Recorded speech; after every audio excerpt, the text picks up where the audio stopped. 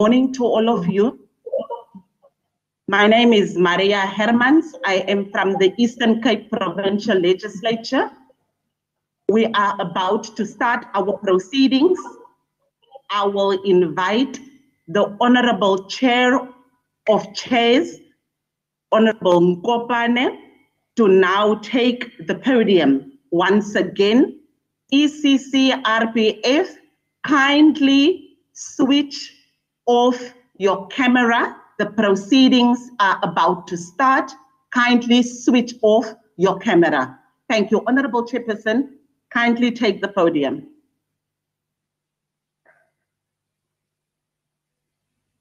Thank you, Ms. Hermans. Good morning to all our esteemed guests.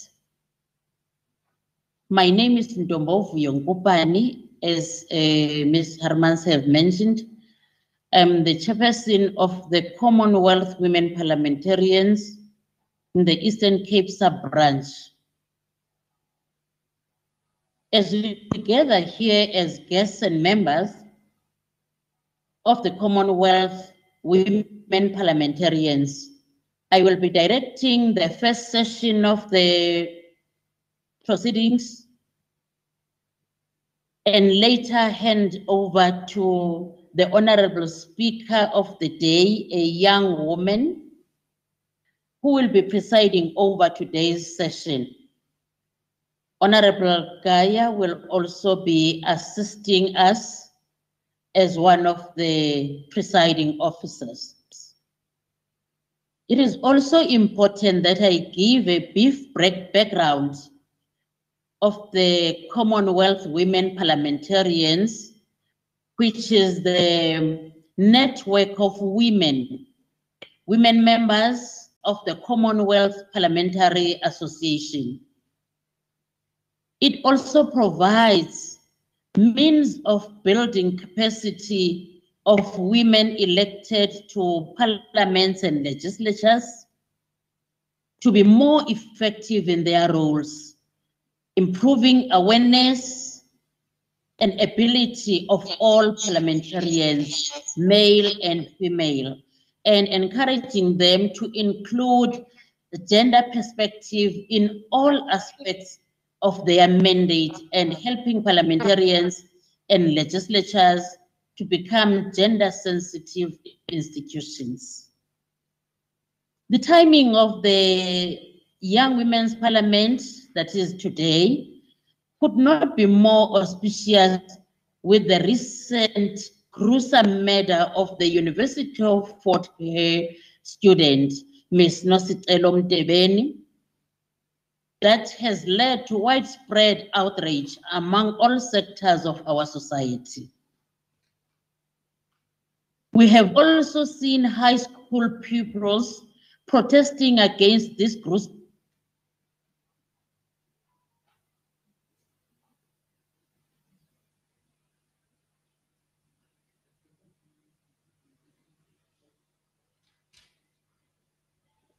Honorable Chair of Chairs, you are muted. I wonder who is muting me now. Yes, thank you very much, Ms. Maria. I was saying we have, excuse me, we have also seen high school pupils protesting against this gruesome killing of Ms. Mdebeni, meaning the category of learners that we have assembled in our chambers today need to be heard. This means, as the Commonwealth Women Parliamentarians Eastern Cape Sub-Branch, we are moving a step towards the right direction by providing this sector of our society a platform to air their views to those that are responsible for enacting legislations. May I also acknowledge the presence of the following esteemed guests: the speakers in the program, members of the Eastern Cape Provincial Legislature, MPs from Parliament, our CPA leadership, led by the chairperson of the CPA, Honorable Koboshiani, the deputy chair of chairs in the legislature, who is normally one of the presiding officers, Honorable Duba, speakers from various legislatures, speakers, mayors, and chief whips from various municipalities.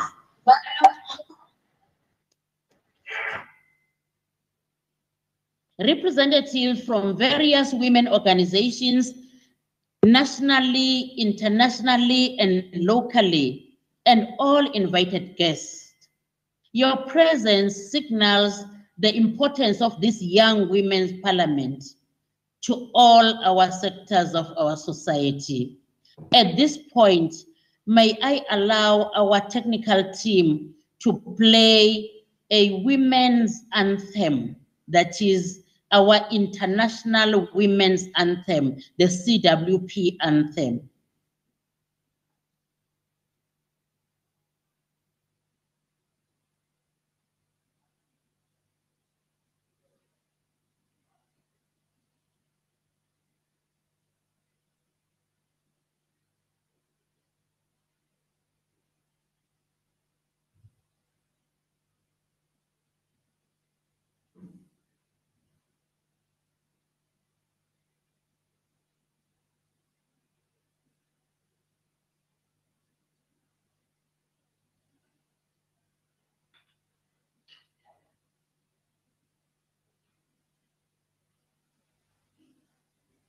Technical team.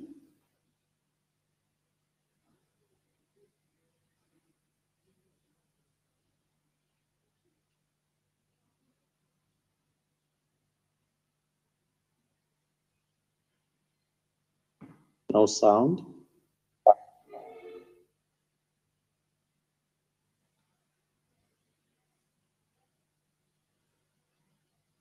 Have you managed to connect?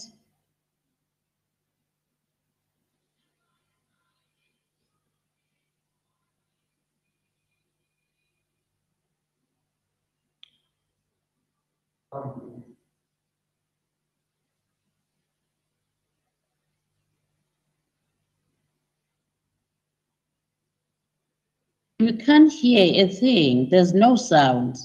No sound, Madam Chair. No sound at all.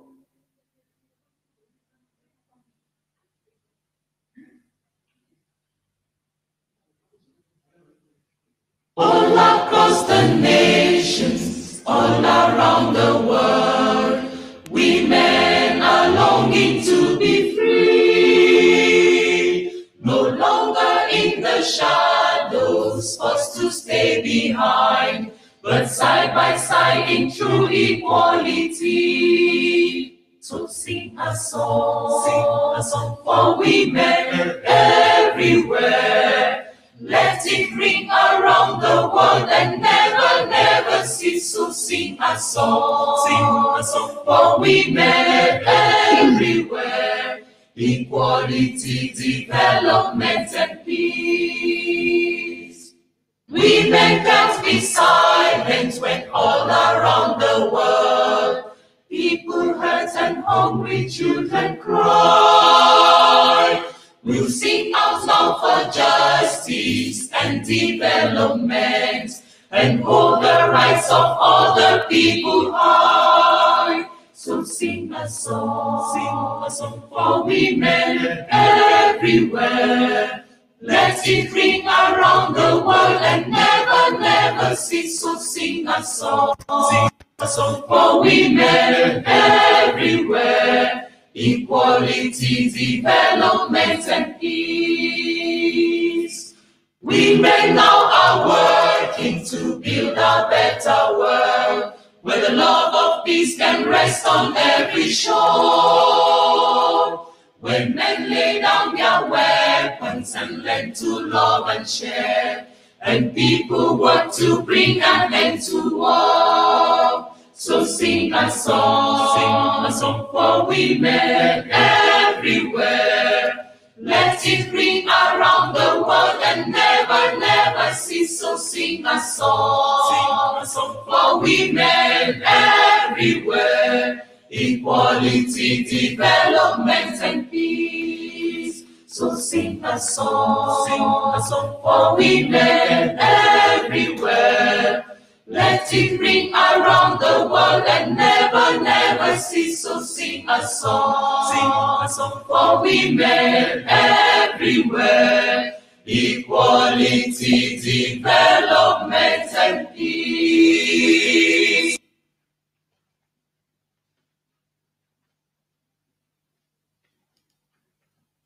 Thank you so much. Thank you so much, honorable members, for singing so nicely the women's anthem. Shall we now look at our program for the day and start with the welcoming, the official opening of this Young Women's Parliament? Shall we now request the Honorable Deputy Chair of Chairs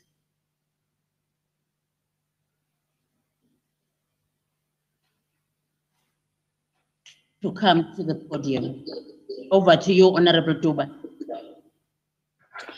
Thank you very much, Honorable Deputy, Honorable Chair of Chairs, Program Director. Learners from various schools of the province participating in this Parliament, management of various schools participating in the Young Women's Parliament, officials from the Department of Education, management of the Legislature, members of the Provincial Legislature and other legislatures, Deputy Chairperson of the CWP, ECPL sub-branch, Honorable Ms. B. Fanta, CPA, ECPL sub-branch Chairperson and Deputy Speaker, Honorable Koboshian, Program Director, Honorable Ngombana.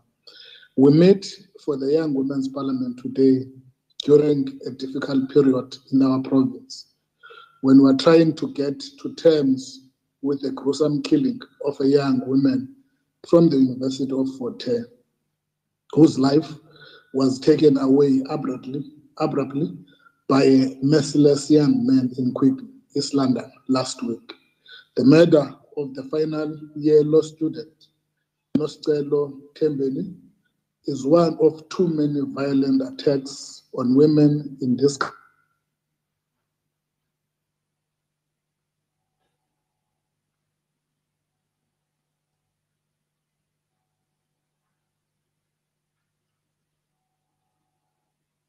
Honorable, there's no sound now. Are you muted?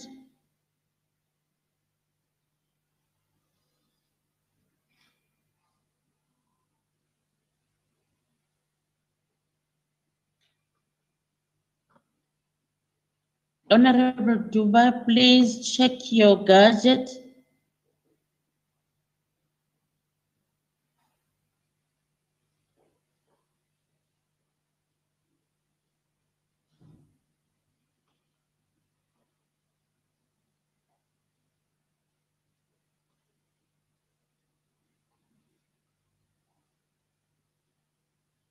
Honorable Deputy Chair of Chairs.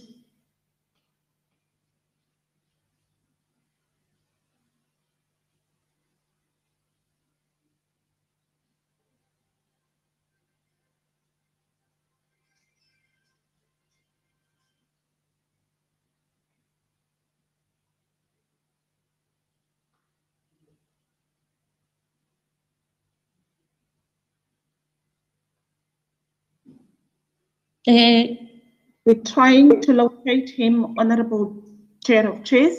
Trying to locate him. We'll revert to you now. Okay.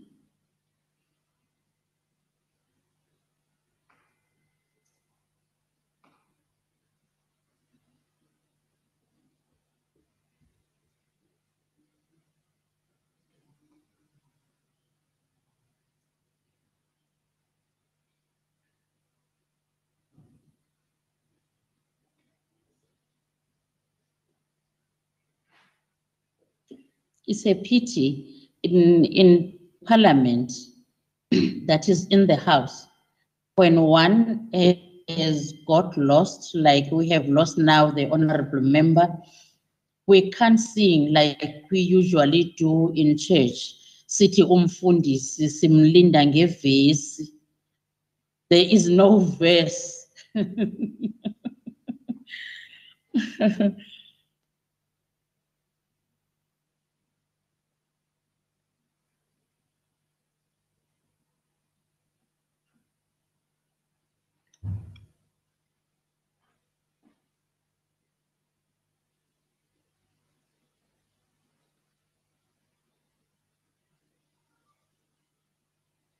Honorable Chair of Chairs, Chair. it does seem as if it is a connection problem. Unfortunately, the member's line is also dead now. We have been trying and will update you, but we propose that we continue with the program as the honorable members lost network with us. Thank you. Thank you very much, Ms. Hermans, for your proactive advice to the House. Shall we proceed and request Honorable Zinzi to take the next item, that is the introduction of the speakers. Over to you, Honorable Zinzi. Honorable Zinzi is one of the CWP members in the Eastern Cape Provincial Legislature sub-branch.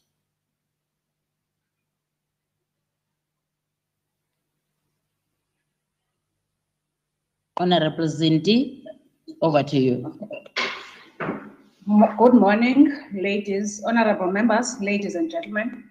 It is my great honor and pleasure to introduce the following esteemed speakers who have vast experience in different fields and highly qualified.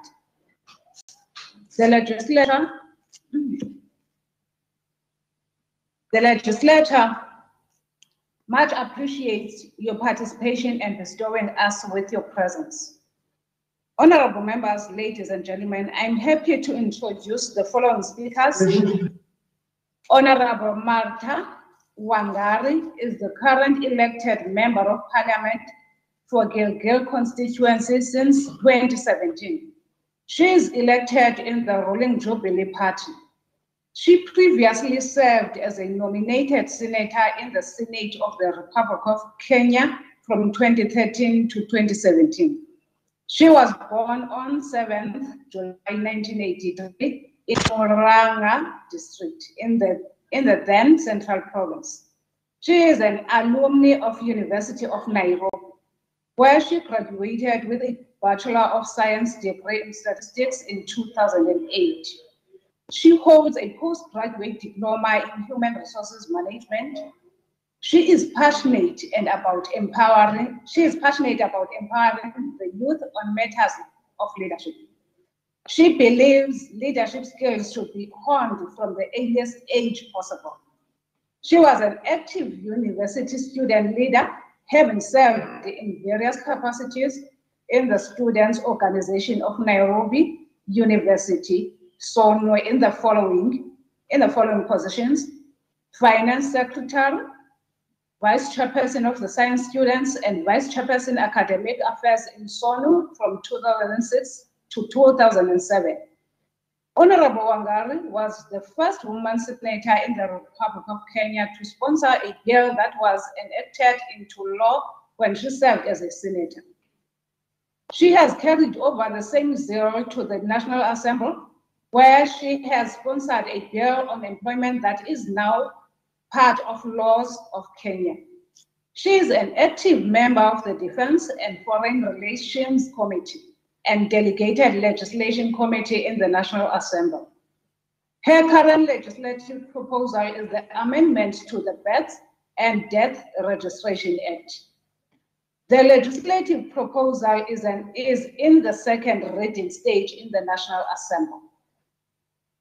The second speaker is Honorable Becky Hadebe, member of the National Assembly Parliament of the Republic of South Africa. Honorable Hadebe is a member of Parliament of the Republic of South Africa and the majority party, the African National Congress. He has served as the councillor in the city of Cape Town Metro Municipality. He is the former president of Convocation, Cape Peninsula University of Technology, the former provincial chairperson, BMF Student Chapter Western Cape, and was the provincial deputy chairperson, SASCO Western Cape. Honorable Hadebe is a civil engineering technician as well as a project manager by training. He holds a national diploma in civil engineering as well as a BTech degree in project management from the Cape Peninsula University of Technology. Then the third speaker is Dr. Andile Dube, Education Manager for Quality and System Strengthening, UNICEF Southern Africa.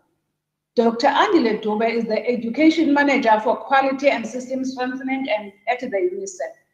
Her role includes supporting the strengthening of learning outcomes in literacy and numeracy, care and support for team and learning, as well as Generation Unlimited programs, amongst other areas of work. Dr. Dube has supported other small scales and large literacy. She has worked in the private sector and non-governmental youth programs. She has worked as a researcher for the University of Durban, Westville. She was an educator at Adams College, a senior business intelligence consultant at Deloitte, a director for youth programs at Love Life, a director for systematic and schools program at Zenet Foundation, a head of Vodacom Foundation, CSI Education, and a consultant at the NET providing technical assistance to the DBE for systemic programs. Dr. Dube's main competencies include school to work transition for young people, youth development, adolescent sexual reproductive health and sexual rights, HIV/AIDS prevention, skills development, monitoring and evaluation, project management, learning and development, compliance and risk analysis, business and market analysis, impact studies, cross-industry research, intelligence and people development. Dr. Dube is an active contributor towards community development and an advocate for socio-economic rights. The fourth speaker and the last one is Ms. Nombuso Mashele, UNICEF Southern Africa. Ms. Nombuso Mashele is a 25-year-old young woman who is passionate about making a positive impact in her community and the world at large. She is a social activist and a public speaker with an interest in improving access to education and eliminating threats to the future of children, youth, and women. Nombuso was born and bred in a small township called Matsulu in the Mpumalanga province in South Africa, where she says her heart is. She attended primary and secondary school in the same community, and later she attended primary and secondary school in the same community and later qualified to study law at the University of Johannesburg, where she obtained her Bachelor of Law, LLB degree, as well as her Master's in Law, LLM degree, which focused on addressing discrimination and eliminating inequalities in the workplace. She believes that understanding the law is a critical for one to stand up for the rights of others, particularly the rights of people who are marginalized and often voiceless. As a young school-going girl, Nombuso was involved in numerous peer education programs where she often led programs that addressed issues faced by learners and came up with solutions that were tailor-made for learners. She is an ambassador of change and believes that anyone can make a difference in the world if they have an interest to. In 2012, she became the president of the Girls and Boys Education Movement, GBEM, in Mpumalanga province, where she played an integral role in the development of the movement's constitution, vision, mission, and core values. Now also joins UINCEF South Africa in June 2021 as an intern in the education section dealing with the matters on quality and system strengthening. In this role, she continues to advocate for educational rights of children across South Africa through interventions that improve access and quality in education. She aims to continue advocating for the betterment of livelihoods of children, youth, and women. I thank you.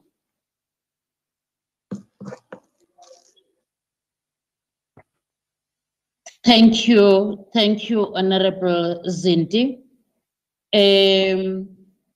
Honorable members, before we proceed to the next item, let us ensure that our mics are always muted when we are not on the floor, and also ensure that our cell phones as well. Our cell phones and all the gadgets are muted when we are not on the floor. Thank you so much, because the rules of the legislature apply even if it's a young women's parliament. This is a parliament, so let us obey the rules. Thank you so much, Honorable Zindi. We are having these international guests with us today, and we are also appreciating their presence in the Eastern Cape Provincial Legislature House today, hosted by the CWP, led by its executive, Honorable Fanta, as the Deputy Chairperson of the CWP, Honorable Gaya, I've mentioned earlier on, and Honorable Kotoi as the executive of the CWP. Thank you so much. Shall we now take the next item, that is introduction of the topic, and we shall request the Honorable Ms. Martha Wangari,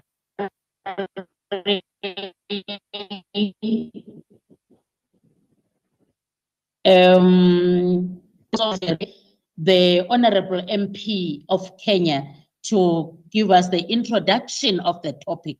Over to you, Honorable Member.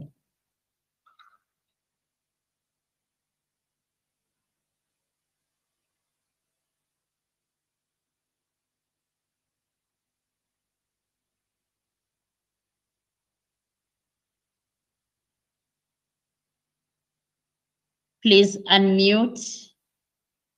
Please unmute, Honorable. Thank you. Thank you. Thank you, the leadership of CWP, the executive, all the esteemed panelists here. It's my great pleasure to join you from Kenya. And I have a very easy task being the first person to talk, because I'll be setting the parameters for the meeting, maybe that will continue later in the day. And I will have a very simple presentation. I've divided it into 3 sessions. One will be just the general introduction. Part 2 will be technology empowering young women socially, with specific emphasis on gender-based violence. The third one would be technology and empowering young women economically. And finally, I will have recommendations. In the recommendation sections, I will do a bit of correlation of what is happening in my country, because unless you domesticate it, then it doesn't make much sense. So if you allow me to do this. Exploring means of supporting young women to engage socially with specific emphasis on GBV, economically to foster development in their communities through digital technology. Part 1, I'll deal with introduction. The Sustainable Development Goals, that is SDG 17. SDGs are 17 integrated global goals adopted by the United Nations on 2015 as a universal call to action to end poverty, protect the planet, and ensure that by 2030, all people enjoy peace and prosperity. The goals point to the importance of balancing socio-economic and environmental sustainability for development. In specifics, the 5th SDG is gender equality, which is a testament to the fact that empowering women and girls support economic growth and development. I don't think that is something we can even debate. It's actually been proven. We have seen it as practitioners and we see it every day.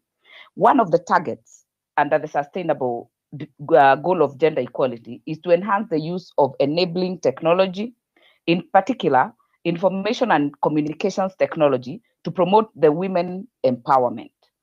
Technology is an important enabler for the empowerment of the young women. In the middle and lower income countries, mobile and internet connectivity has rapidly taken place, resulting in significant changes in the way that people live, work, interact, and organize. In my country, to be specific, we have grown for the last 30 years from a mere less than 10% to almost now 70, 80% in terms of having mobile phones for every person in this country. Technology and empowering young women socially with specific emphasis on gender violence. Technology can be used to address the counter-technology, facilitated gender-based violence, GBV. It provides new avenues to prevent and respond to gender-based violence. In my country, we have a lot of exposure in terms of the online platforms. We have even put specific gender-based violence report desks in police stations, that if it happens, you can easily be flagging it out to the police as they should work on it. The International Center of Research on Women, ICRW, developed a definition for understanding technology-facilitated GBV, which is an essential step in preventing it and supporting those who experience it. Technology-facilitated GBV is an action by one or more people that harm others based on their sexual or gender identity or by enforcing harmful gender norms. By harmful gender norms, I mean the violence. I also mean gender mutilation, or rather female mutilation, what we have in some areas, even in my country. This action is carried out using the internet and or mobile technology and include stalking, bullying, sexual harassment, defamation, hate speech, and exploitation. From our experience, even in parliament here, I would say by the time you get a murder committed by to a woman, or what we call femicide, there has been normally there has been a pattern. Someone who is known to you has called you, has threatened you, has followed you, has bullied you. So these things are always interrelated. Globally, measures are being put in place to make use of technology to improve women's access to services, as well as reduce the risk of sexual harassment. For example, in the United States of America, My Plan, a decision aid, was designed to help survivors of intimate partner violence chart a safe way forward. In India, the Urban Institute and the Information Technology University, Punjab, worked together to record hotspots where transport users had experienced violence or harassment or felt unsafe in Lahore. In Kenya and the Democratic Republic of Congo, Medicap is a mobile application launched by Physicians for Human Rights for clinicians to use in collecting, documenting, and preserving medical evidence to support prosecuting of sexual violence crimes. I say that because you cannot have a conviction if your prosecution cannot stand a chance to defend it. And normally what we have here, we get abusers, they actually tell the girls or the young women to take a shower, you lose the evidence. So we are now actually sensitizing the clinicians and the medical practitioners to ensure that it's prevented, so that we help the prosecution in terms of ensuring that it is concluded and concluded effectively. Governments and relevant stakeholders should therefore work at increasing young women's awareness of these tech solutions, along with sensitizing them on their legal rights against gender-based violence and how to access conventional support from trained professionals. The statistics we are dealing with in my country is that 3 out of 5 attacks are usually from someone you know, an uncle, an intimate partner, someone who you actually get comfortable with. So we have to actually continually educate the young girls to be able to speak out that it's not okay because it's coming from someone you know. It's not okay because it's someone you have had a relationship before, that we should call it out for what it is. Part 3, technology and empowering young women economically. Communication and networking beyond one's physical borders has been facilitated by information and communication technologies, ICTs. I say that because even when it happens in South Africa, we are following on Twitter. Whatever happens, we are following. If we have an attack in India, we are following because it has become a global village. ICT's interventions have supported the development of young women's capacities and resources and increased women's access to socio-economic activities and education. There have also been opportunities for sharing of technology globally to accelerate the inclusion of previously marginalized women in development. In my country, we have even put it in the constitution. You cannot do anything for the people without the people. You actually must engage them. Even us as members of parliament, we don't just wake up and decide what to put up an ICT hub. We have to actually involve the people and ensure that you work with them. Technology provides a means to accelerate the achievement of gender equality through women empowerment. For instance, mobile banking ventures facilitate women's entrepreneurship. I'll tell you, in Kenya, out of 10 small businesses, 8 will be most likely be run by women. That includes the young women and the older women. In Kenya, for instance, M-Pesa, which is a global phenomenon, is the most popular mobile banking service that allows users to transfer or store money through their mobile phones. This improved access to financial services for most of the population of the country, particularly women who are the most excluded from formal bankings because they don't have IDs. The husbands won't let them use their IDs. And if you use their IDs, they will want to access your money when you shouldn't. This now is actually very safe and secure to be able to run your business very comfortably. Using M-Pesa, it enables women and other users in remote areas to conduct financial transactions safely and easily and promotes financial independence, which is the necessary step in the empowerment of women. There have been several challenges, though, in the innovation of solutions that benefit women, which governments and non-government organizations and stakeholders should work to address, including 1, limited awareness and investment in innovation that target women needs, gender-blind approaches to innovation without using gender eyes to look at it, and a representation of women and innovators and entrepreneurs. These cut across. I mean, even us in parliament, we have not even achieved our desired 30% in parliament, even today. That cuts across in academia, it cuts across in the ICT world, it cuts across in the Ministry of Information and Technology, that there are not many people who are looking at these things with gender lens as women who are practitioners. And finally, perception of low rewards for investing in innovation for women. They don't look to be attractive to innovators to actually include women on the table because they don't look like they would pay as much if it were to be used by other users. My final section, I'll look at what can we do. Do we just complain that it's not working? No. We still have recommendations that we can put across that will help us to achieve what we need to achieve. For technology to empower women socially, specifically with regard to GBV and economically, 1, there should be concerted efforts by relevant stakeholders to ensure that young women are digitally literate, the devices are affordable and are easy to access. This I'll give even from my own personal experience as a member of parliament. I represent 90,000 voters, but I'll tell you, I have very specific programs that target women because I am a woman. I understand better. So I will have an ICT hub, and I will always have a quota that targets women so that we pull as many as possible to be on the table, because the more we have, then we'll be able to disseminate this information. 2, Young women should be supported to make use of technology to report and to create awareness on social media platforms on various issues affecting them, such as alerting security officials to trafficking, exploitation, and conduct of harmful practices, such as child early and forced marriages and female genital mutilation. I know we have the normal online platforms, Twitter, Facebook, Instagram, but in Kenya, we have also had forums that are specific. In fact, you'll get people who will give you just a number that you report to anonymously. Because when you put it on Twitter, then your name is out there. We have had cases where someone has put it out on Twitter, and instead of even getting sympathy or the necessary help, they get more victimized and they're actually bullied more.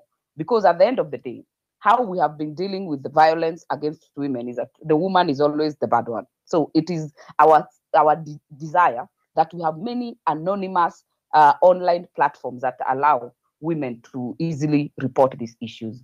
Government should focus on developing markets for innovations that advance women empowerment. I know my government has tried in Kenya. Where we were 10 years ago is not where we are today. We have specific packages that include even giving financial assistance to startups for young women to actually be able to catch up with the others that have been in the field. Young women, as end users of tech-related solutions, both socially and economically, should be involved in their development to ensure there is a buy-in of technology and that is relevant to their circumstances. Second last, governments and other relevant stakeholders should continuously invest and maintain tech-related solutions to ensure their relevance over time and the sustainability of the solutions. Technology is not static, it keeps changing. So as government, like I would say in my country, we have a specific ministry for ICT. We have another specific ministry for youth and women. There has to be a correlation and an annexure where these two meet. Whatever products are to be done for women, the ICT ministry will be better to consult the youth ministry to be able to give the specific need areas and how to approach it.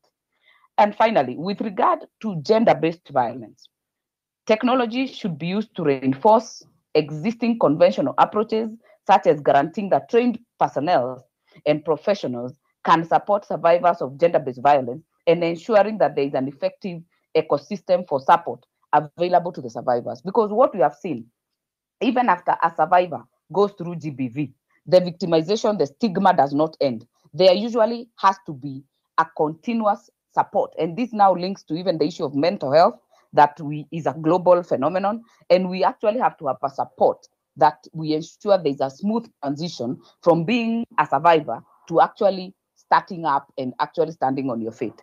So I want to end it there, if you allow me. And I apologize, I was not able to put up the banner for CWP. We are on recess and we are working from the village, and we are also trying to actually get the village to have technology. So I'll rest it there, and thank you everyone for listening.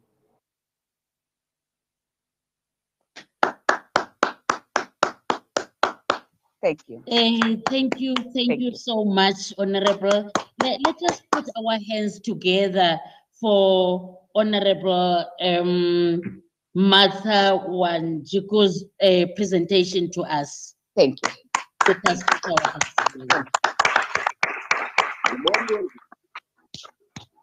Thank you so much. Thank you so much. That was a mouthful, and I don't want to repeat what she has said, but her presentation was exactly on exploring means of supporting women, that is young women, to engage socially with special emphasis to GBV, economically to foster development in their communities through digital technology. And the Honorable Martha has emphasized the issue of the support that is supposed to be given to young women. The issues of the harmful practices, they differ from one country to another, and we need to engage on research as young women so that you get to know what exactly is happening from one country to another.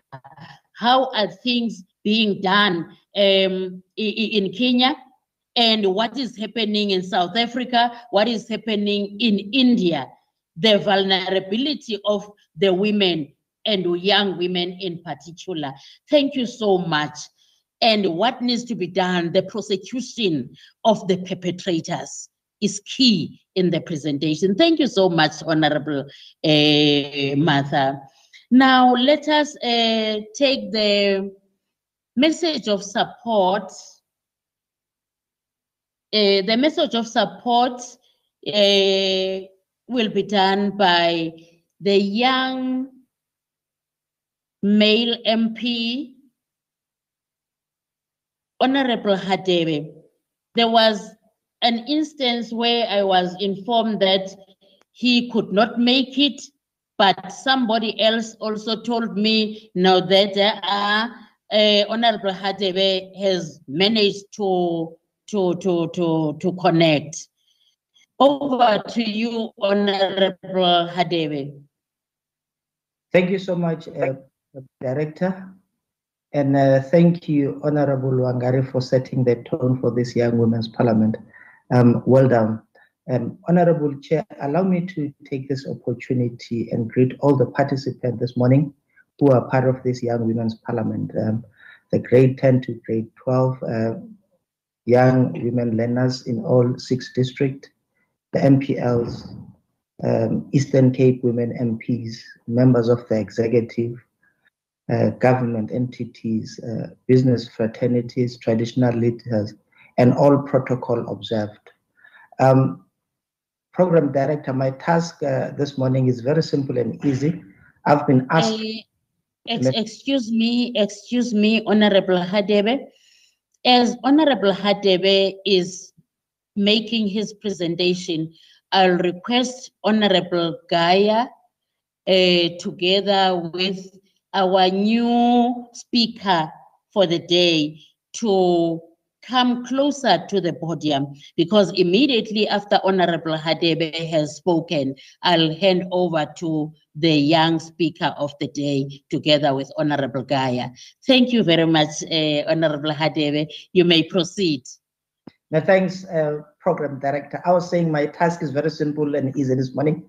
I've been asked to give a message of support on behalf of the Parliament of the Republic of South Africa.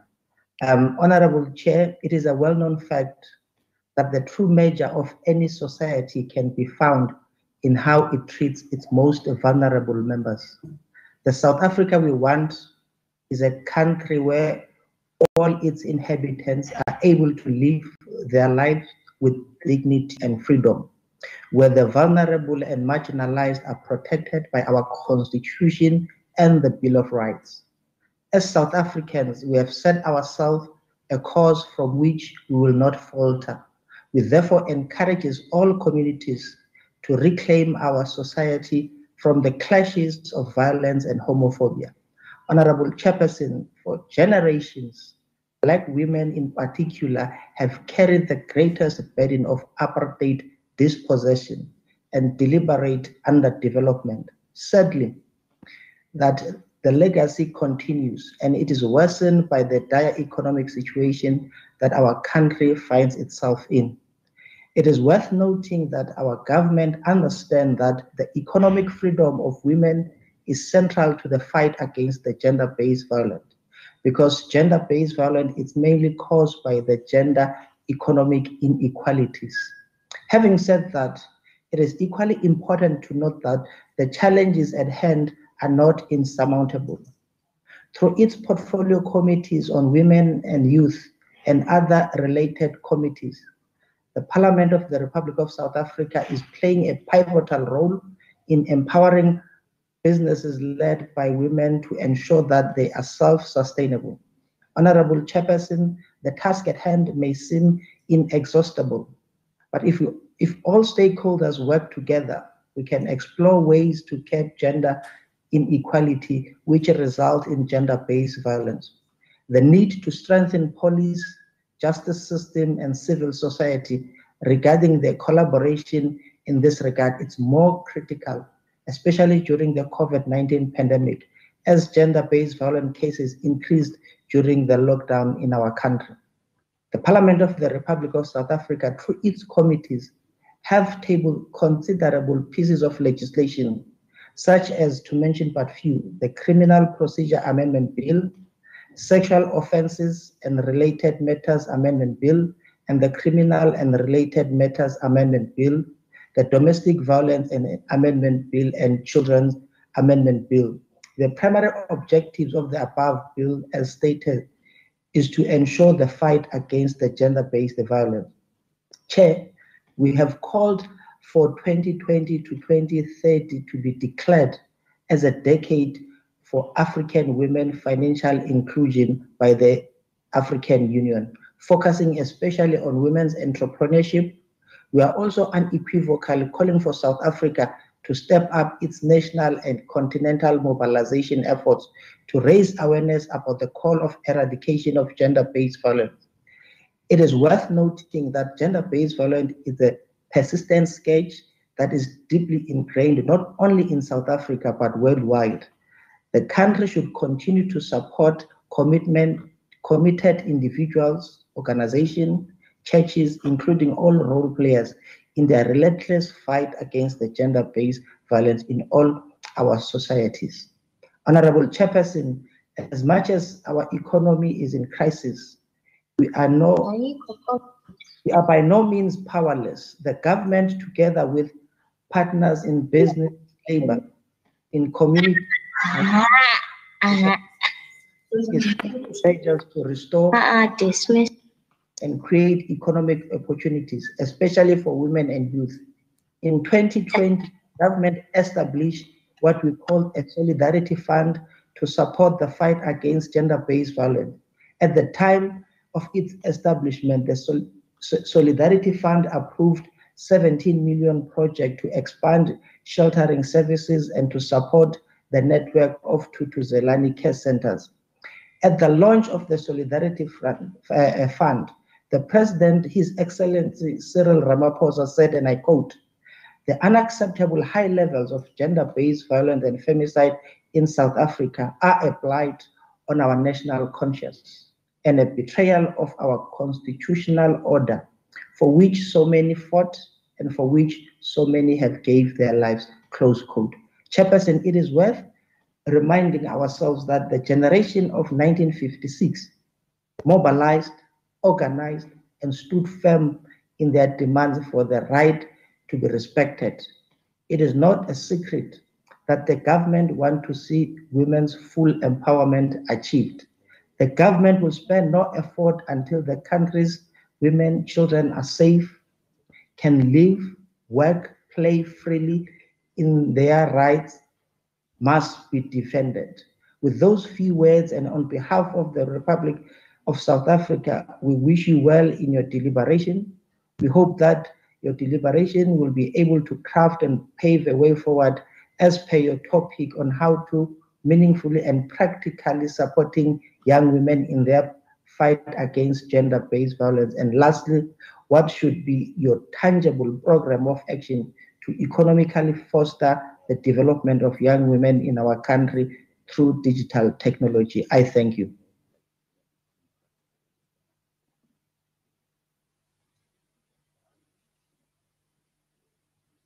Thank you, Honorable Hadebe. Let us put our hands together for Honorable Hadebe's presentation.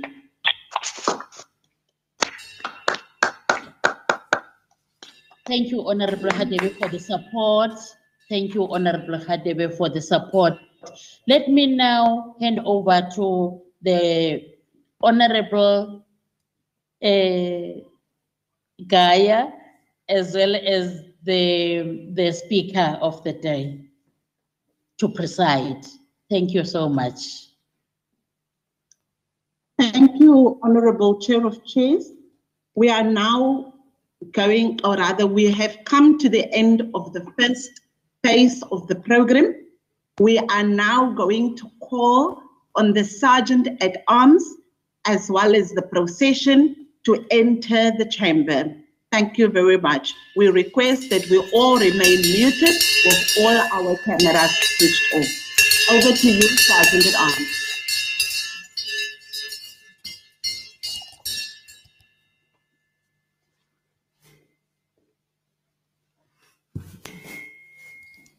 And thank you. Sergeant of Arms is still ringing the bell and checking the quorum. Thank you.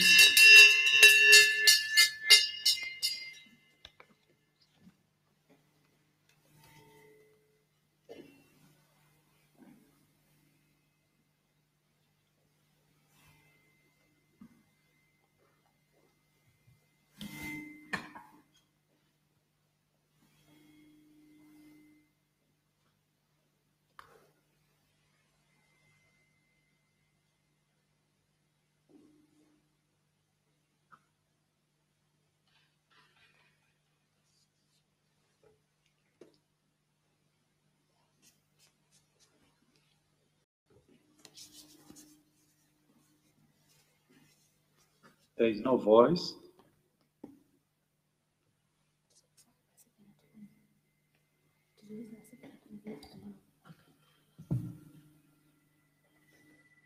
The Sergeant of Arms is still checking the quorum.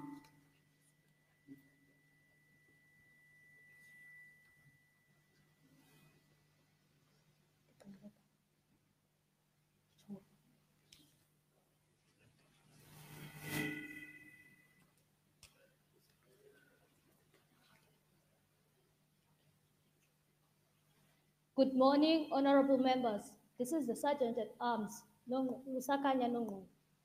All rise, order, Madam Speaker.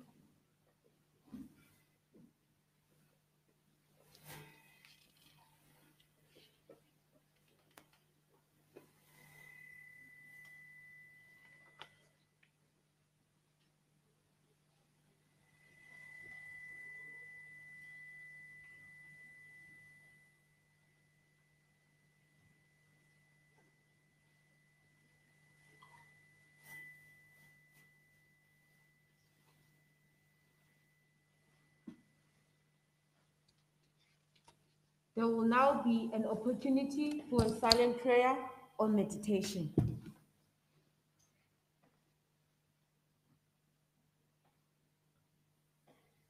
Thank you. You may all be seated.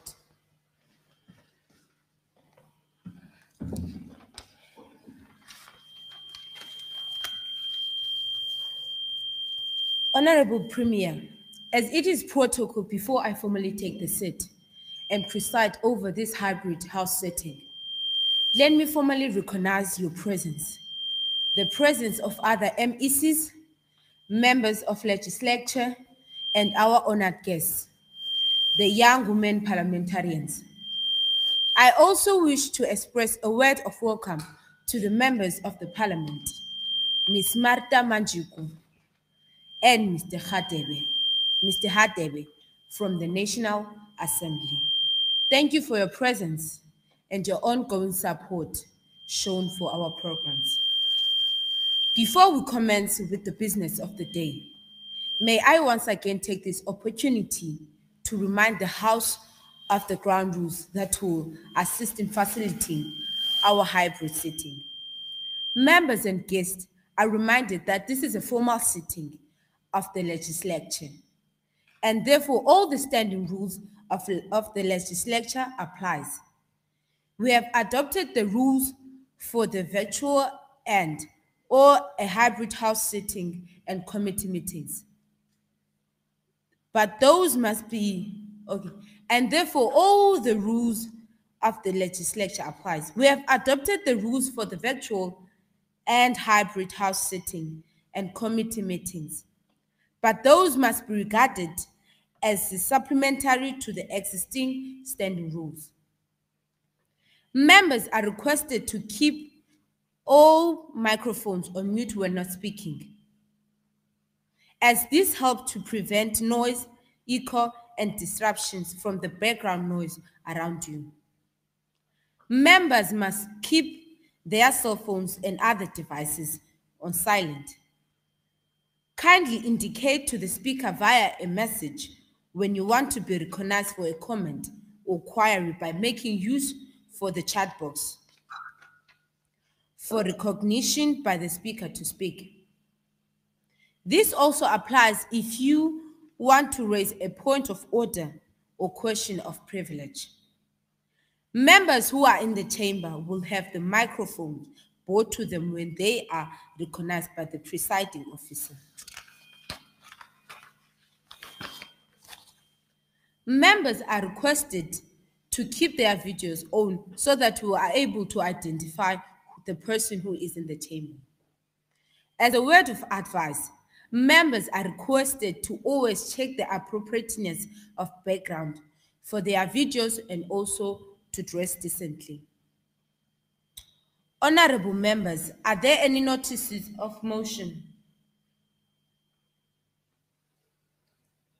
Yes, Madam Speaker. Go ahead, Chipuf. Madam Speaker, I move without notice in terms of Rule 130 that despite the provisions of the standing rules of procedure of the Eastern Cape Provincial Legislature, that the House approves the change on starting times of this House of the 25th of August to be 10:05. I so move. I put the motion. Agreed. Agreed. Agreed. Agreed. Thank you, Honorable Member. Agreed. As per the decision of a multi-party whips committee, we will not have any member's statement today. We will therefore proceed with the business for the day. I will ask Secretary Ms. Simamkele Nonzaba to read the first subject matter for discussion. Thank you, Madam Speaker. Draft resolution exploring means of supporting young women to engage socially with special emphasis to GBV. Economically to foster development in their communities through digital technology. You may proceed, Madam. Thank you, Honorable Member. I will now call upon the Honorable Chipuf, Ms. Yomelela Xekwa, to introduce the debate. Honorable Speaker, I, Yomelela Xekwa, the Chief Whip of the Eastern Cape Legislature Young Women's Parliament, move without notice that the House note that South Africa is said to have the highest statistics of gender-based violence in the world, including rape and domestic violence. The increase in these statistics are mainly caused because by the inequality in gender and gender power. Our communities expect that when you are female or male, you are expected to act in a certain manner, and males are taught that they have the upper hand over women. And when women are not being submissive, this unruly behavior of gender-based violence then takes place. In the past years, we have lost our sisters in the hands of men who have claimed to love them, who they found comfort and security in. Also note that the recent World Group Systematic Country Diagnostic for South Africa has reported that most of South Africa's landscape also includes townships and informal settlements, which makes a large underdeveloped amount of communities. In these communities, the majority of the settlers are women who have run away from their abusers. Recognize that in the year 2019-2020, 2,695 women were murdered in South Africa. That amounts to 1 woman murdered every 3 hours, which is also 5 times the global average. These women have lost their lives unwillingly to the hands of men. 51% of women in South Africa say that they have experienced gender-based violence. But out of that number, 20% only have reported their cases and only 5% have had successful cases. The rest of those women have never reported the gender-based violence cases and they feared for their lives. Further recognize that, according to the Living Conditions Survey, approximately 40% of South Africans were living below the upper boundary poverty line.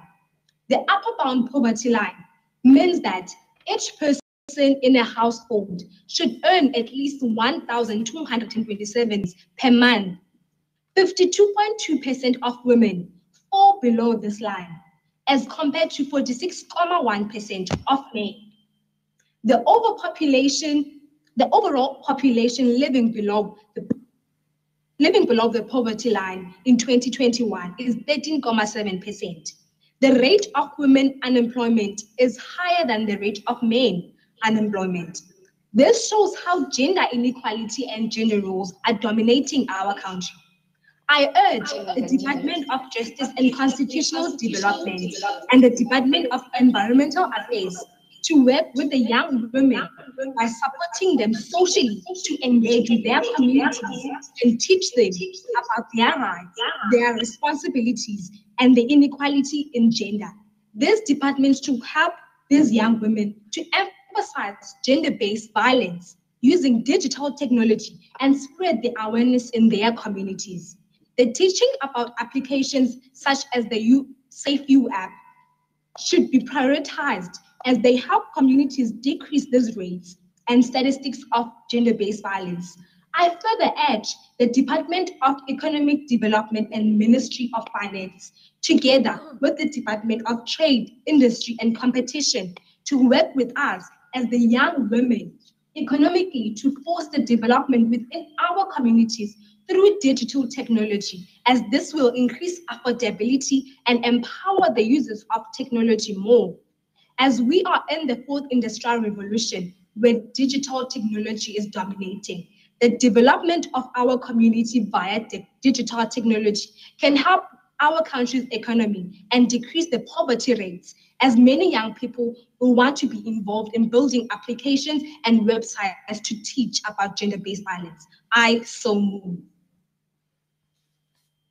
Thank you, Honorable Bema. I put the motion. I will then invite honorable members to take the podium according to the speaker's list. All members are allocated 8 minutes for the speech. I now call on the Democratic Alliance to take the podium.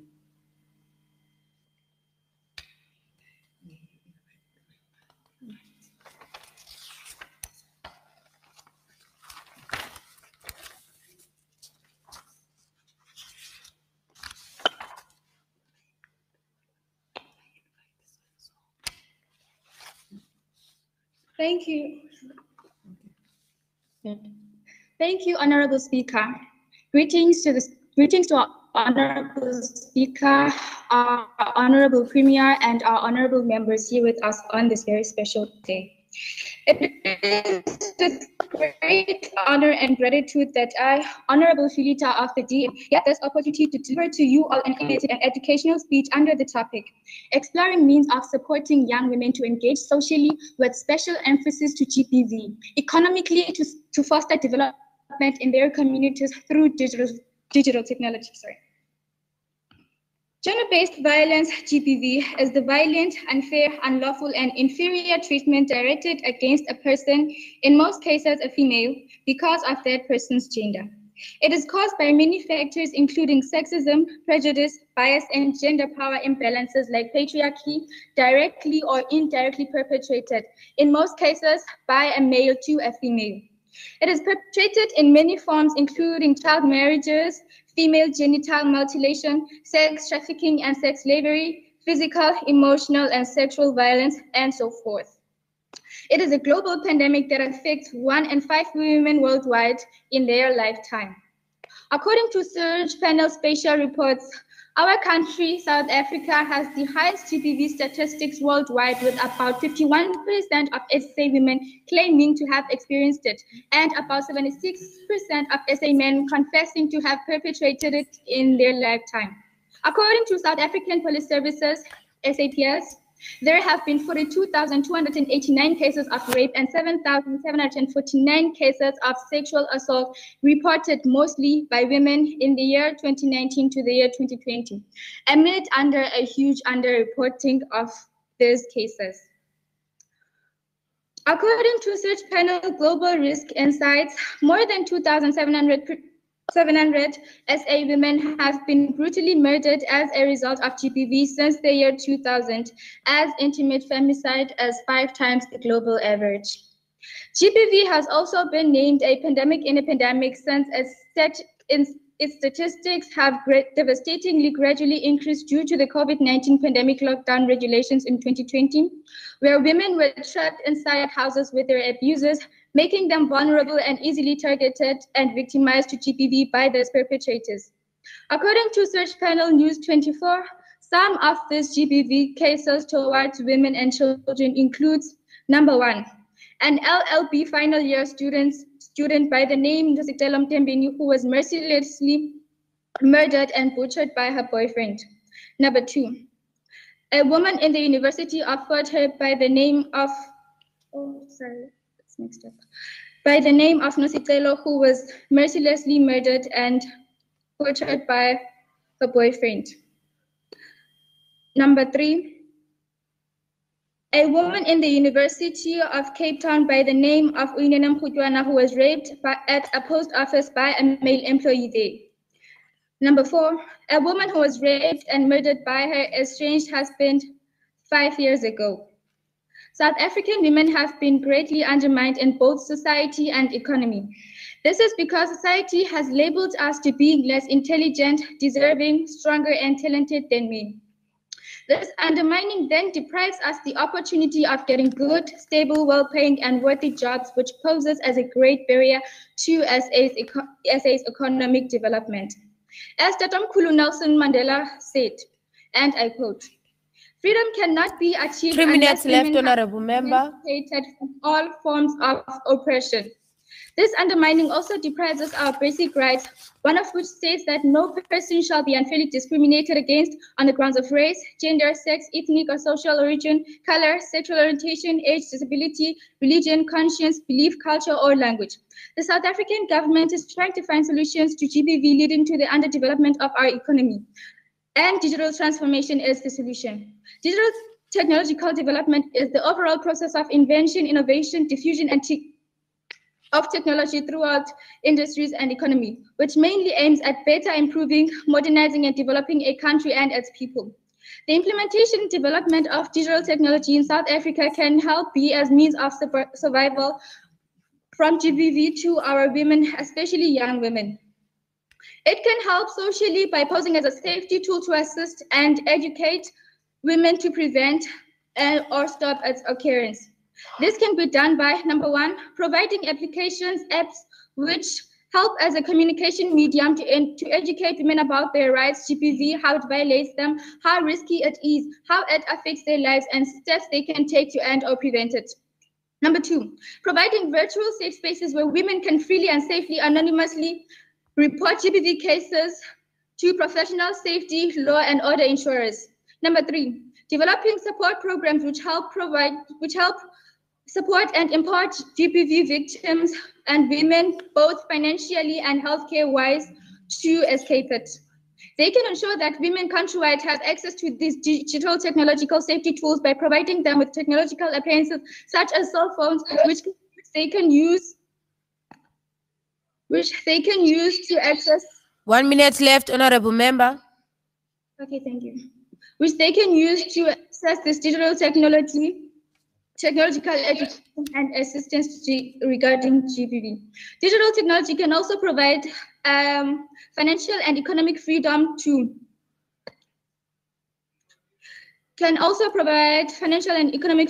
women, especially young women, by providing both women and men with equal job opportunities. They can help bridge the gender unemployment inequality in SA, as SA currently has about 29% of unemployed women as against 24% of unemployed men. These job opportunities will bring about financial freedom and independence to these women and both our economy. I urge our country to take action to abolish GBV. Our women are dying, our country is bleeding, our children are starving. This is a wake-up call urging all citizens to take effective action against GBV. Wathinta Bafazi, Wathinta Mbokodo. Thank you. Your time is up. Thank you, Honorable Member. May I invite Honorable Emihle Mangesana from EFF?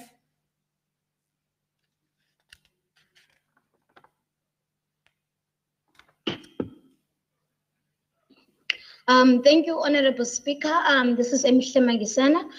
Greetings to Honorable Speaker, Honorable Premier, and Honorable Members, respectively. Basically, we are here under the motion that says exploring means of supporting young women to engage socially with special emphasis to GBV, economical to personal development in their communities through digital technology. Now, ladies and gentlemen, we all need to be aware of what causes gender-based violence. Gender-based violence is mainly caused by beliefs and stereotypes that we grow up with as kids, mainly that men, or let's say boys, are superior to us because they can be able to do things that we can't do, because they are told to be stronger than us, because they watch after ships and other stuff, and girls are taught how to cook instead. As the AFF, we mainly came up with solutions that do not only work through digital technology, but can also be used socially, speaking to people face-to-face contact. We have came up with an idea of grooming young boys and girls at an early stage, teaching them about gender-based violence so that they can be aware of the gender-based violence that is going on inventedly in our country. Gender-based violence is a global pandemic, and we all need to work together to be able to solve it. We have thought of online self-defense classes that are going to be able to help young women to be able to defend themselves, as we all know that there is a high rate of gender-based violence in South Africa. We have already heard of the University of Fort Helena, Nosicelo, who was murdered by her boyfriend, which is a totally sad thing to ever happen to any woman. We do not wish that to any woman. We have also came up with an idea of that maybe the government, we urged the government to give us a certain force, or let's say rather a department of gender-based violence. That department is going to only specialize in the gender-based violence cases. It is going to help in taking stand for women whom have cases of gender-based violence, and that department can also help us by going through each and every community in rural areas whereby we stay with elderly people who don't know what gender-based violence is and are needed to be taught about this gender-based violence that is occurring in our country and is slowly taking over and dominating in South Africa, in fact, in the entire world. This gender-based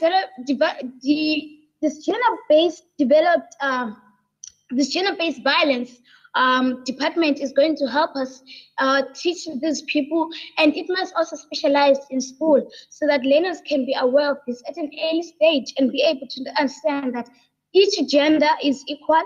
There is no gender superior than other, or there is no gender having superior motives than other. What this department could also help us with by having an app to detect the victim's location. That is going to help women to be able to contact with the Department of People, because we all know that this department is needed. As we all know that the police aren't able to take care of these cases at an early stage, but instead have other bigger cases to take care of. We all know that gender-based violence is mainly against women, because as our Minister of Police stated last week, that there's been a high rate of gender-based... 2 minutes left, Honorable Member. There's been a high case of sexual violence to women, the rape, which has gone up by 74.2% since the pandemic. We urge, as the AFF, we urge the government to give people jobs, to keep them satisfied, because we all know that this high rate of gender-based violence started increasing the time when people lost their jobs during the lockdown pandemic. So we urge the government to give people opportunities to jobs so that they can stay occupied and be able to be busy during their time, because we all know that there are thousands of people roaming around the streets whom are looking for people whom they can take advantage of. What we also need is the Department of Police, or rather, let's say the Department of Justice in South Africa, to look mainly into the accused people of gender-based violence, or let's say the accused people of sexual abuse. Those cases must be treated equally to murder, because raping another woman is a wrong thing. They must be treated like murder, and those people should be given life sentences with no parole. So, ladies and gentlemen, I say that we must work together as a country because gender-based violence is not only the responsibility of the government, but the responsibility of each and every human being out there on the earth. So we need to work together so that we can find a solution for this gender-based violence. Thank you. Thank you, Honorable Member. May I invite Honorable Mananga from UTM?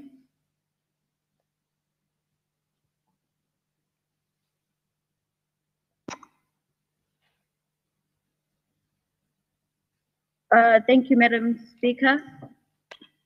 I'd love to greet Madam Speaker, our Sergeant of Arms, and our Premier. Before I start, I'd love to pass some condolences and love and light to Nos's family that was murdered by her, her boyfriend. It is said that as South African young women, we are facing this pandemic, COVID-19, this pandemic, gender-based violence. It is not easy for us to do things because of we are told that things that we want to do as women must be done by men, of which it's not supposed to be that way. We are facing things that we cannot talk to our parents about. I, for one, say that our parents should take care of our issues. Community because we cannot talk to abazali. It begins at home. If our engine, you cannot get it right. For me to go outside means easy. I have someone and this African dictator. At schools, we're facing children who are happy, but they're righty, and you tend to ask yourself that how can you be happy at school that time? They are very tired that I can't do this anymore. But when you enjoy coming to school, you never absent to school. Those are the children who have to look down on. And what's happening? Why are you always active? Why are you like this? The reason why they're like that is because they're facing issues at home that whenever they have to go after school, they feel like crying if they don't want to go home because they're fighting. Madam Speaker, may you please request the Honourable Member to switch on the camera and the microphone, unmute please. Can you switch on the camera and your microphone, unmute? Unmute your microphone, ma'am. Unmuted. Thank you, Madam Speaker. Sorry for that. Sorry for that. 3 minutes left, Honourable Member. As I was saying that we have to get the basics from home. I plead our government to employ psychologists that are not employed and are graduates supposed to go to school. And to talk to the children that it's not easy for us. We're facing abazali who cannot live in relationships because of they cannot get. They are graduated, but it's for the government to make sure that each and every graduate in South Africa, a Christian everywhere is employed, because if you have a man who provides for you and every better raper doing everything, you cannot just leave that man because of which it's the influence that the children are growing up on.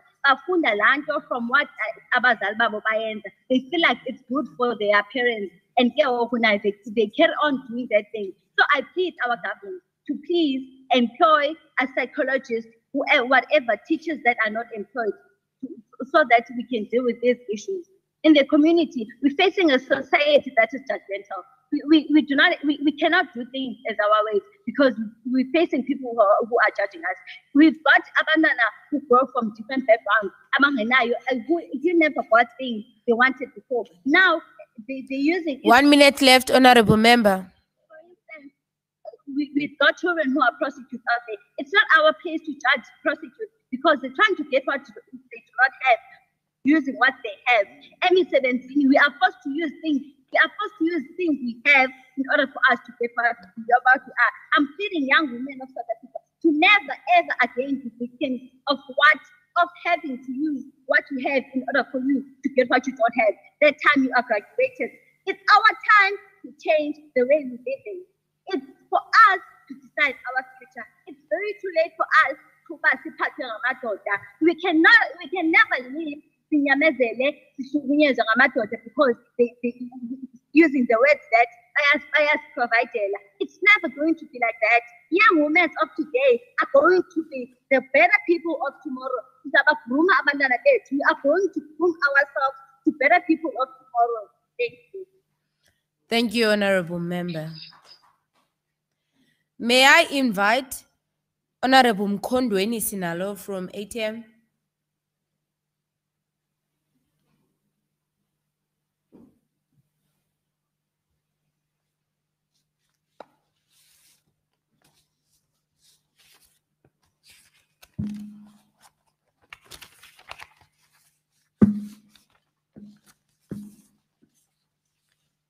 Okay.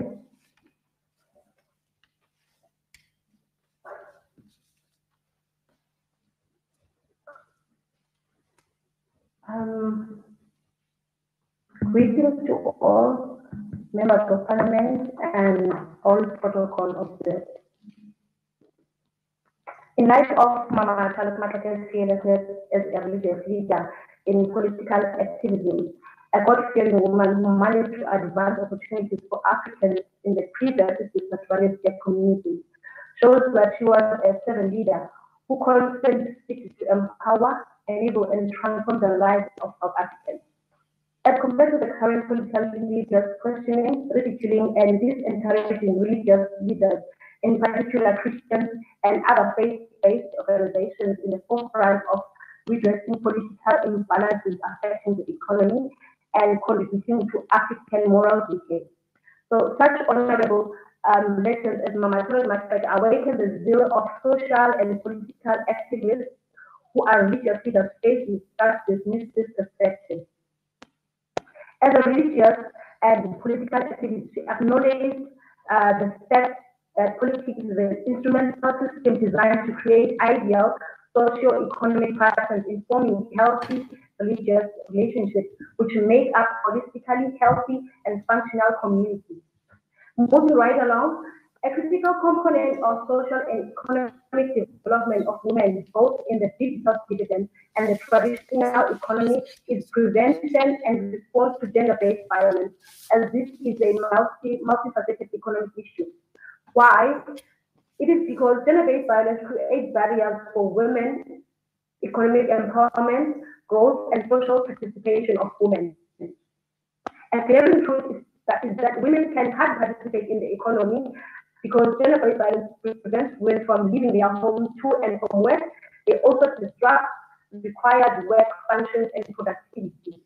Thus, women are more subjected to incompetency and fragility in the world of work.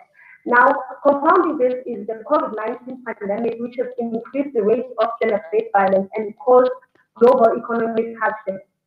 For women to achieve sustainable advancement, there needs to be adequate enforcement and implementation of existing laws that prohibit gender-based violence in all of its forms.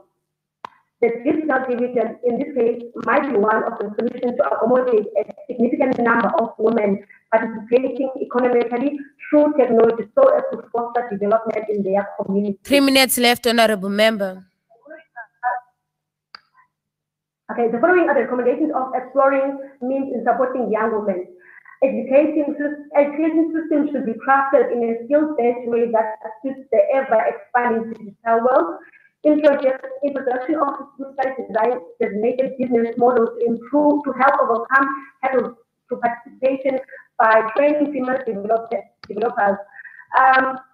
Critically scrutinize and redress laws that are in conflict with the norms, values, principles that inform moral regeneration in the African society, like polyandry, which seeks to confuse families and perpetuate gender-based violence.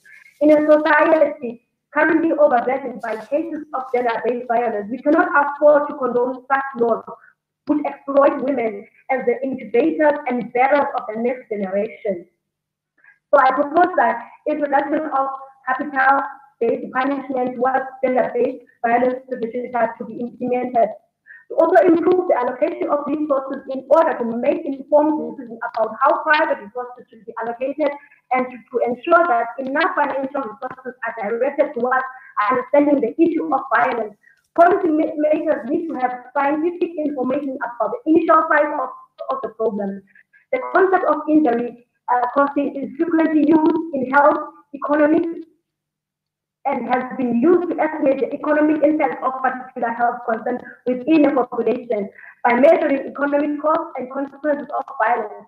Policymakers can be better informed over the prioritization of resource allocation across various social, environmental, and economic priorities, as well as within efforts to address gender-based violence.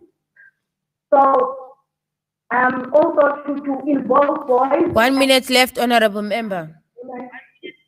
In the early, in their early stages, so that they can understand that women and boys are equal.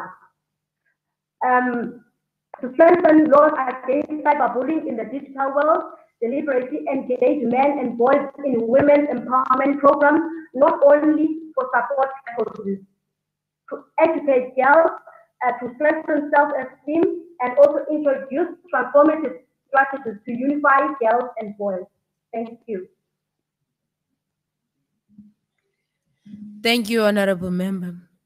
May I now invite Ongame Ngumla, Honorable Ongame Ngumla from FF Plus.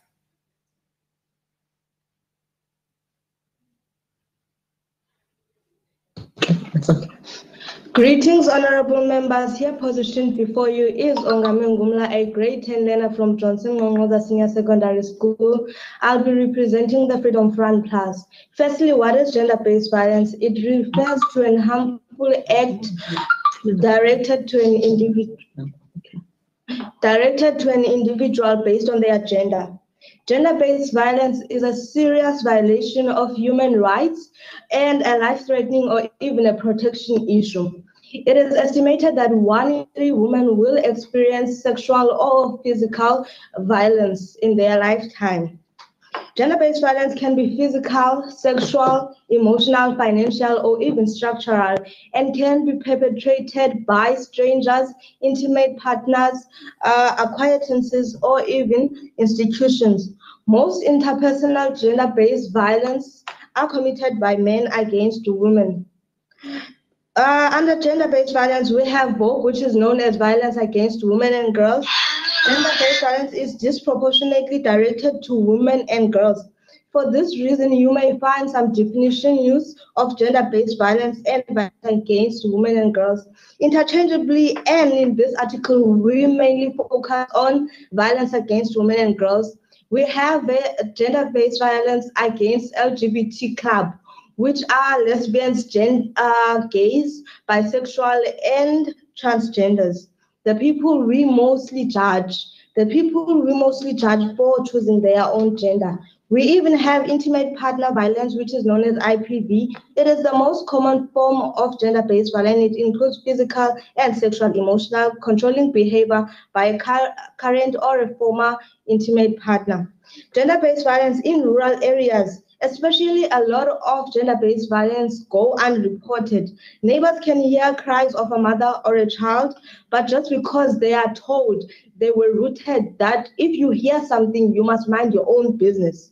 We have gender-based violence in South Africa. Society free of gender-based violence do not exist. In South Africa, there is no exception. It is evident South Africa has particularly high rate of gender-based violence, including violence against women and girls.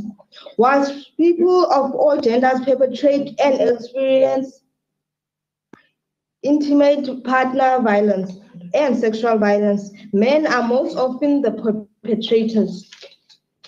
More than half of all women murdered, 56% in 2009, were killed by intimate male partner.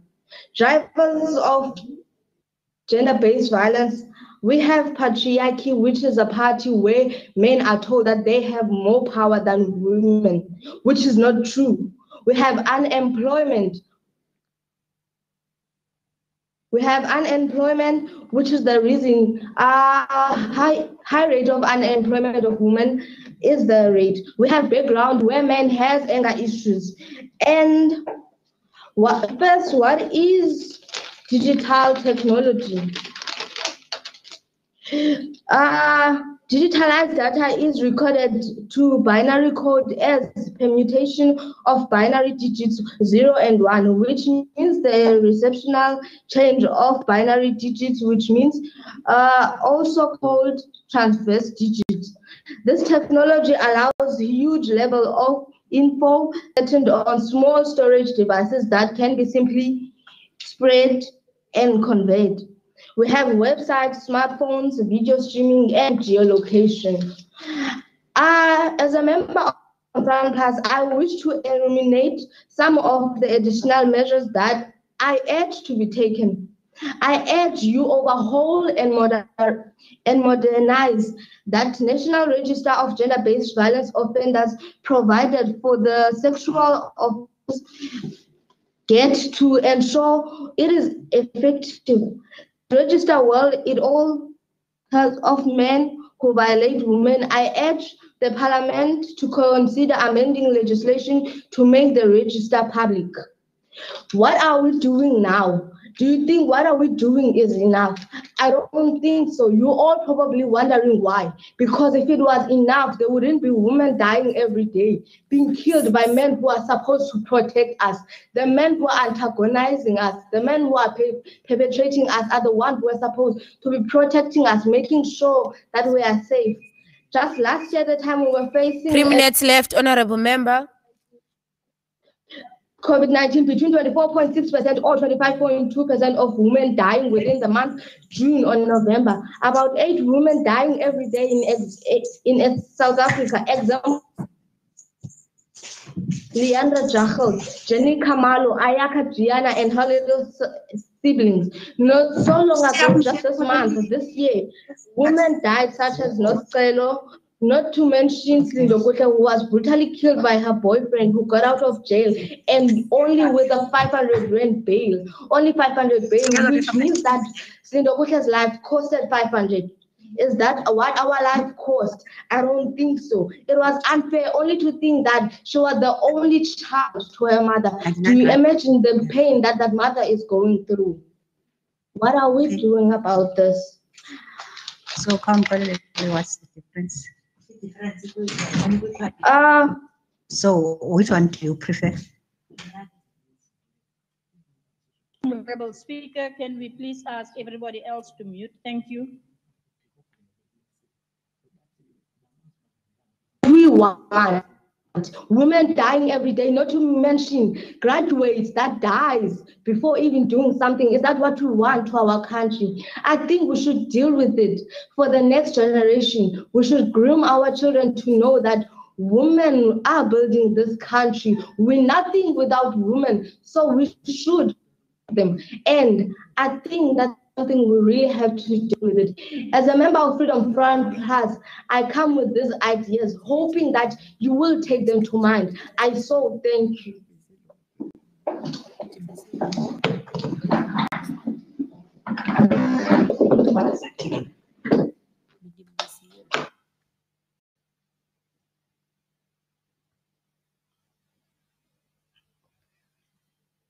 Thank you, honorable member. May I invite Honorable Onele Mguni from ANC? Onele.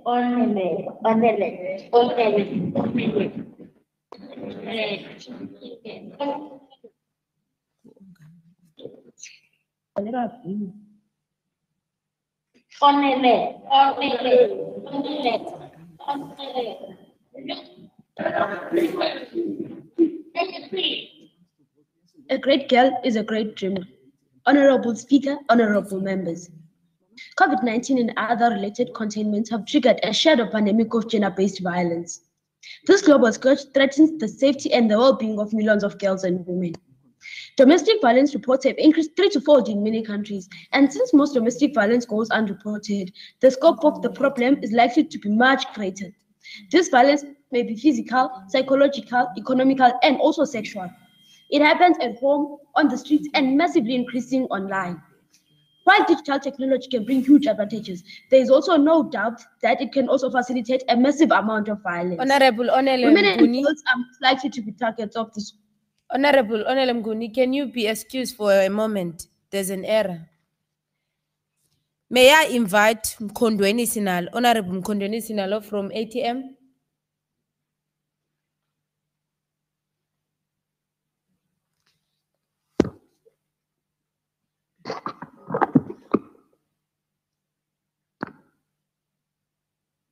Madam Speaker, Ministers, Cabinet colleagues, Department of Education, and honorable members, I am addressed as Mkondweni Sinalo, a student of grade 10 from Cameroon Senior Secondary School. I will represent the African Transformation Movement. Our topic is exploring means of supporting young women against special access to gender-based violence, economically foster development in their communities, health technologies. It's not often you get to explore out the solutions to ancient social cultural problems to the extent that it becomes a formal debate with well-researched arguments and rebuttals. The government is required to provide prevention and safety under constitutional framework, therefore they are complicit in perpetrating GBVs. Firstly, gender-based violence is deeply rooted in discriminatory cultural belief attitudes that perpetuate inequality and powerlessness, in particular of women and girls. Where we come from in Jogabi, we have several major issues due to GBV, and to name a few, we have health problems, where school attendance in my community is affected by limited sanitary towels. Young girls get mobbed in schools because they do not know anything about menstrual cycles, so they just have to go through it. Education issues result in dropouts because of exposure to harassment at school through touching and negative comments on how girls dress. They face sexual abuse at school by both boy children and teachers who benefit money, gifts, marks to tests, and examinations. On safety issues, the majority of reported rape cases are neglected in some places like police stations, reasons being no rape kits to steadily attend such incidents, and all these cases one call. With social development, government grants are misdirected to other needs that are not actually related to the beneficiary. Young girls encounter abuse in foster homes and are often forced into prostitution to older men so they can bring income. There are 6 types of gender-based violence, which are violence against LGBTI people, violence against women and girls, intimate partner violence, domestic violence, sexual violence, and indirect violence. Both women and men experience gender-based violence, but the majority of victims are women and girls. Gender-based violence and violence against women and girls are terms that are often used interchangeably, as it has been widely acknowledged that most gender-based violence is inflicted on women and girls by men. However, using the gender-based aspect is important as it highlights the fact that many forms of gender-based violence are rooted in power inequality between men and women. COVID-19 and other related containment measures have triggered a standoff pandemic of gender-based, and this global south threatens the safety and well-being of millions of girls and women. Domestic violence has increased threefold in many countries, and this violence may be physical, sexual, psychological, economic. 3 minutes left, honorable member. Increasingly online. In addition to the online abuse, violence, while digital technology can include advantages, there is no doubt it also facilitates violence. Reasons being, women and girls are more likely to be online targets in online violence, such as physical threats, sexual harassment, bullying, stalking, sex trolling, and exploitation. As Joe Kabi are struggling with internet in school because we can't do our schoolwork, and during the pandemic, we were advised that we would be learning online, but we could not because of internet and connectivity. Our challenge is that the government only has 6 days on the unemployment relief scheme grants as a result, school children not attending school and go first the relief grants from town. And the proposed solution is what I just said above, that technology solutions must build upon the extensive and solid foundation of ethical standards and protocols and privacy standards. There are numerous ways technology can be used as a force for good, and we have examples of how digital apps and digital platforms and apps can be used to fight against violence and promote gender inequality. There are many ways technology can be used, but we'll be focusing on the following. Firstly, the Technology for Prevention has a mobile app which is safety pin that you can map real-time data from users to provide public information. Secondly, as a peer. Thirdly, as a safe space. Fourthly, as a safeguard.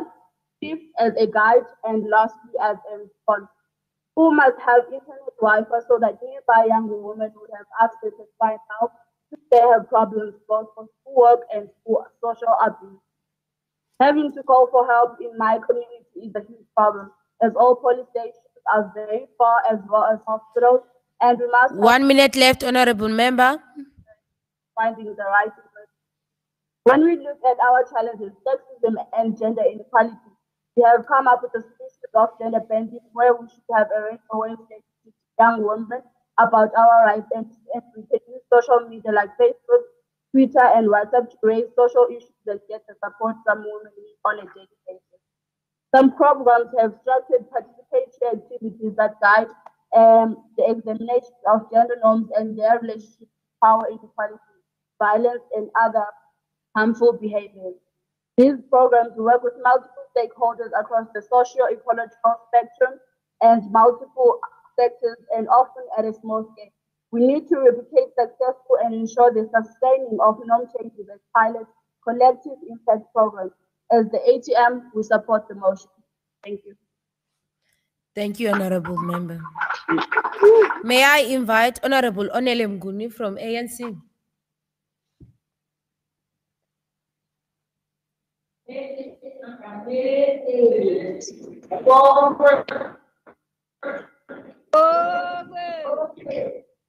A great girl is a great dreamer. Honorable Speaker, honorable members. COVID-19 and other related containments have triggered a shadow pandemic of gender-based violence. This global scourge threatens the safety and the well-being of millions of girls and women. Domestic violence reports have increased 3 to 4 in many countries, and since most domestic violence goes unreported, the scope of the problem is likely to be much greater. This violence may be physical, psychological, economical, and also sexual. It happens at home, on the streets, and massively increasing online. While digital technology can bring huge advantages, there is also no doubt that it can also facilitate a massive amount of violence. Women and girls are most likely to be targets of this online abuse, such as physical threats, bullying, stalking, sex trolling, and exploitation. We have seen this worsen during the COVID-19 pandemic with the increase in the usage of the internet from 50% to 70%. There has been a surge in the non-consensual sharing of images designed to threaten, shame, and control women and girls. And online sexual exploitation and child abuse has reached crisis level, and with girls featuring in most online abuse materials. There is an urgent need to address this online abuse, turn the tables, and harness the power of technology as a force for good and for gender-based violence prevention and response. The UNICEF, as part of the IDIA, is committed to see bold advances to meet this demand. Tools and technology should not expose women and girls to further harm. For instance, a survivor conducting support services online would be at great risk of violence if others could see evidence of these communications on her phone. Technology solutions should build upon the extensive and solid foundation of ethical standards and protocols of the gender-based violence community, while meeting digital safety and privacy standards. From Wikipedia.org, a 19-year-old girl named Mkhojana was raped and brutally killed by a 42-year-old post office. Even though our people fought and protested for Uyinen's justice, nothing has changed. Our mothers, sisters, and grandmothers are still living in fear of, am I next? For how long will we live in fear of being raped, murdered, or even human trafficked to other countries? We are even scared of our own brothers and fathers, the only people who are supposed to be our support systems. Not forgetting the current issue of, not forgetting the current issue of the brutal murder of the 23-year-old woman Nostelo Mthebeni. She was raped, beaten, and put inside a suitcase by her boyfriend. The pain of seeing a young, ambitious woman like that is unbearable. So that is why I strongly condemn the circulation of those pictures. She is being violated even though she's already dead. The circulation of her body parts is killing her family. They are grieving for their daughter, and yet you are digging a grave for them while they are still breathing. My heart is heavy. I am broken. This war directed to our women is putting a strain on my soul. A war by men that should be protecting us. There are numerous ways in which technology can be a force for good. Technology for prevention. Tech solutions can raise awareness and mitigate users' risk to violence. For example, SafetyPin is a mobile app that crowdsources and maps real-time data users, primarily women and girls, to plan their routes and find safe places to stay. SOS Zere is also a mobile app created by Shomla Dandal to help save a woman under threat immediately to prevent rape or any harm before it even happens. This is the time for stronger action and for us to stand up for our rights. But how can we do that when even women and girls are bringing violence to themselves? 3 minutes left, Honorable Member. I say this because we have all heard from Wikipedia.org about a 14-year-old girl, Mufuna Muvanga, who lived at Limpopo. Her story came as a shocking ordeal to every citizen of the country, South Africa. She was brutally beaten by her peers from school. They called her names, and that led to her committing suicide. We could support gender-based violence victims in many ways. For example, we should never say, why didn't she leave? That would drastically lower the self-esteem of the victim. What we should say is, I feel for you, I know what you're going through, and I stand by you. Let not the victim suffer emotionally because she has been through a lot already. Discrimination won't help in any way because it may motivate injustice and also discrimination to the victim. We could also support gender-based violence economically. For example, we could use our voices on social media to bring awareness to gender-based violence. Scaling up prevention efforts to address unequal gender power relations as a root cause of gender-based violence. Develop support programs for professionals experiencing second-hand trauma. Apply for the bringing of gender-based violence clinical services to lower-level health facilities, addressing the needs of the children survivors. As women, we should be united through this very rough patch. The time for silence on violence has been ended. Kill the violence before it kills you. Hashtag break the silence. Thank you. Thank you, Honorable Member. May I request a response from the Honorable Member of UNICEF?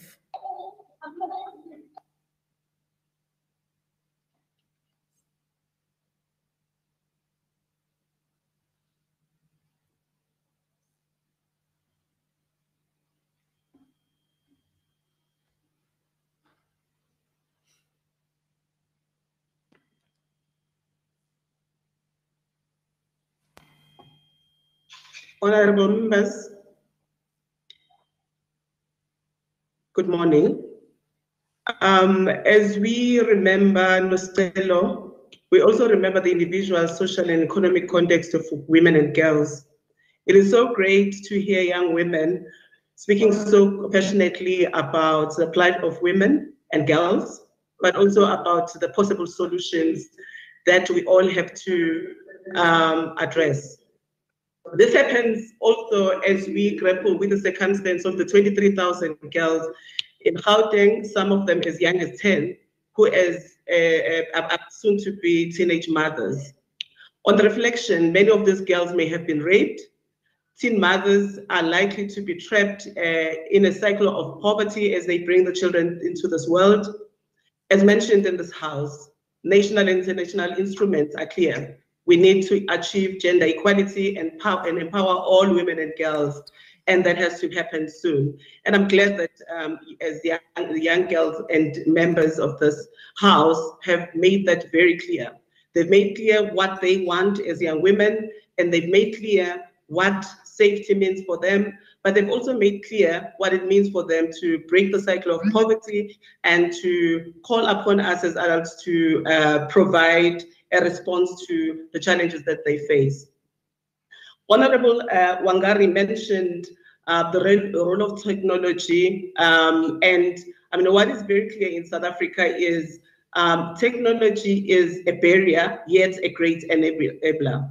For all categories of society, girls and women especially, access is quite limited, and yet there have been platforms, there have been content that's developed for women to firstly access services, and as a mode of breaking the cycle of poverty, but as a mode of accessing services that are truly needed by women. This is one of the programs, that is one of the priorities that the United Nations through Generation Unlimited put very closely as part of the objective.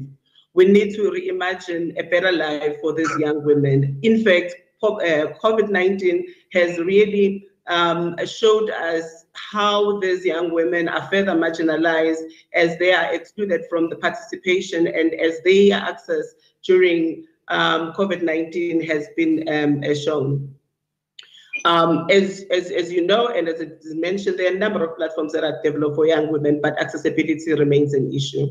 Honorables, as a mother to boys, I am not wishing for girls to shrink so that my son can fill the space, but I'm wishing that we remember the structural barriers, which is poverty, which low education and marginalization and inequality that young girls and women face, and that it becomes a barrier for their movement from or transition from school to work. I also want to remind us that at a social level, there are a number of areas that we need to be dealing with, particularly expectations of girls and women, a male entitlement that really put women and girls at risk.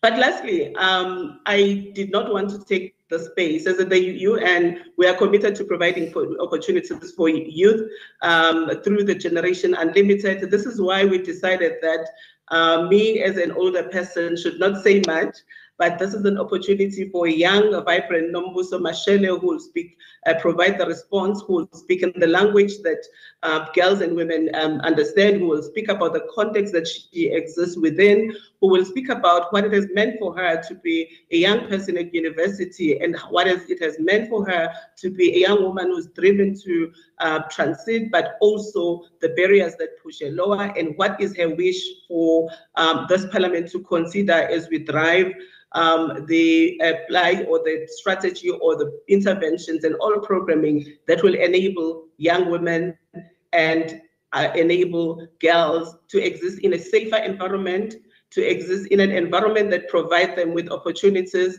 but that will also consider the fact that as they move, they should not be very scared of what is happening, but they should be hopeful of the future where all women are empowered and where all women achieve that gender equality and where all that women provide spaces for others to also shine. Over to you, Nombuso, and thank you, Honorable. Thank you, Honorable Member.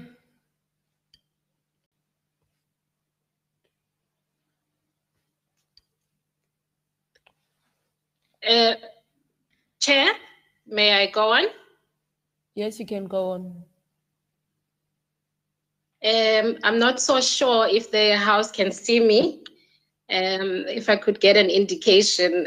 I find it quite ironic that one of our discussions today is on digital technology and how it can advance communities, but I may have issues of my own with connectivity. So if the House could just indicate if they can see me, otherwise I will use an alternative. No, we can't see you, Honorable Member. All right. What about now? Yes, we can see you, ma'am. Yes, we can. Thank you so much. Thank you so much. Thank you so much, Dr. Dube, and greetings to all members of Parliament, all protocol observed. It's been really interesting listening to the debate this morning and thinking about myself as a young professional and where I would really like to see myself in the future. But, you know, it gets difficult to think about the future when you consider the plight that we're faced with as young women in South Africa. I think that central to the discussions today has been really how we merge what is policy or what is the legal framework with what we are doing on the ground, with what can be implemented on the ground. And I think that's the point of discussion that I want to come in with. You know, since the advent of the constitutional dispensation, South Africa has been alive with possibilities, and we have been praised for having a liberal and perhaps the best constitution in the world. We have a constitution that is characterized by rights and freedoms, including the right to equality, which includes gender equality. We've got the right to dignity, which also includes bodily integrity, the right to life, which cannot be limited, the right to privacy, the right to freedom of expression, and my personal favorite in this context, the right to freedom and security. And if you look at Section 12C of the Constitution, it speaks to freedom and security to include being free from all forms of violence. At this particular point, ladies and gentlemen, we need to take a moment and reflect. Can we really say, sorry? Honorable Speaker, may we please ask Ms. Nomboso to adjust the camera as she is live on television and we can only see the head. Please adjust the camera, Ms. Nomboso. Just a little bit lower down. She's fine now. Am I? It looks better right now. Thank you. Thank you. Thank you. At this particular point, ladies and gentlemen, thinking about all these rights that we have in terms of the Constitution, we need to take a moment and reflect. Can we really say that women living in South Africa enjoy these constitutional rights and privileges? Can we say the Constitution manifestly protects women and girls? Reports show that every day, one or a combination of these rights are violated and that women in South Africa are vulnerable. What then is the point of the supremacy of this Constitution? What is the law if it is only said to be observed and not manifestly seen in action? And I think that's been the question of the day. Our problem is not that we do not have enough policies, legal or legislative frameworks. It is that the implementation does not match what is on paper. Our position is to shift from what can be drafted to what must be done on the ground to practically ensure the protections that exist on paper. We have an implementation crisis, but how do we solve that crisis together? Question. The President of South Africa, Cyril Ramaphosa, in his foreword,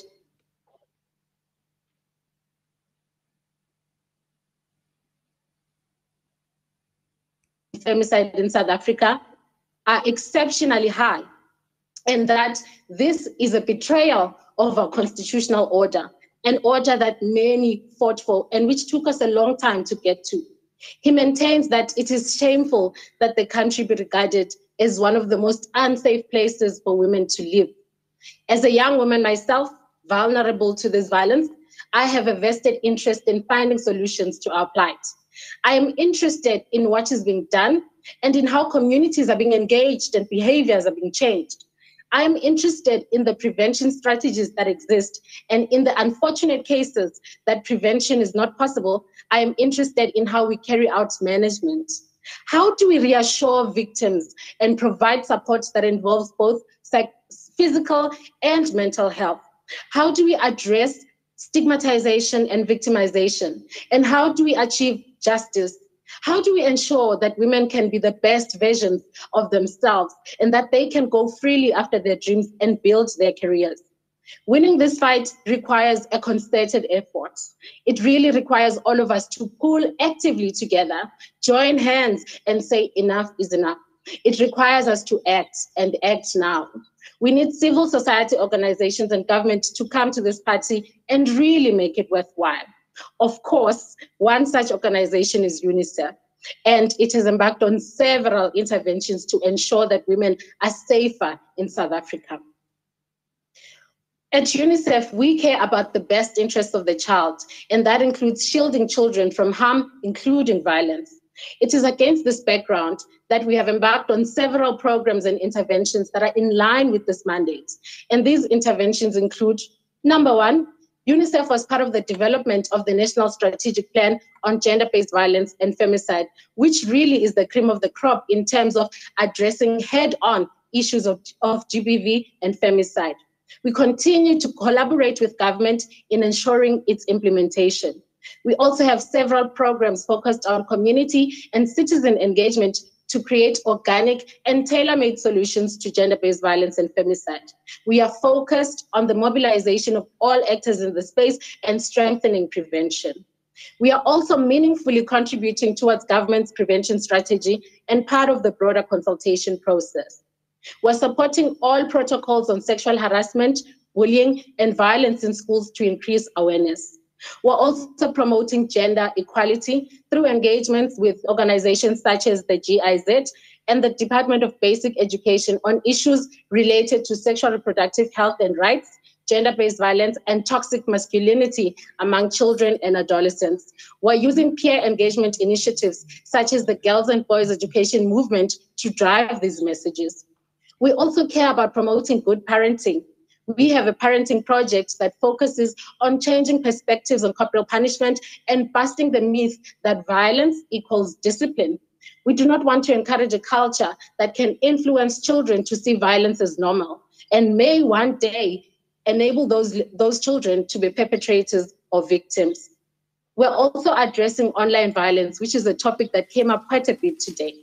UNICEF is at the forefront of leading the fight against online violence through the promotion of online safety for children.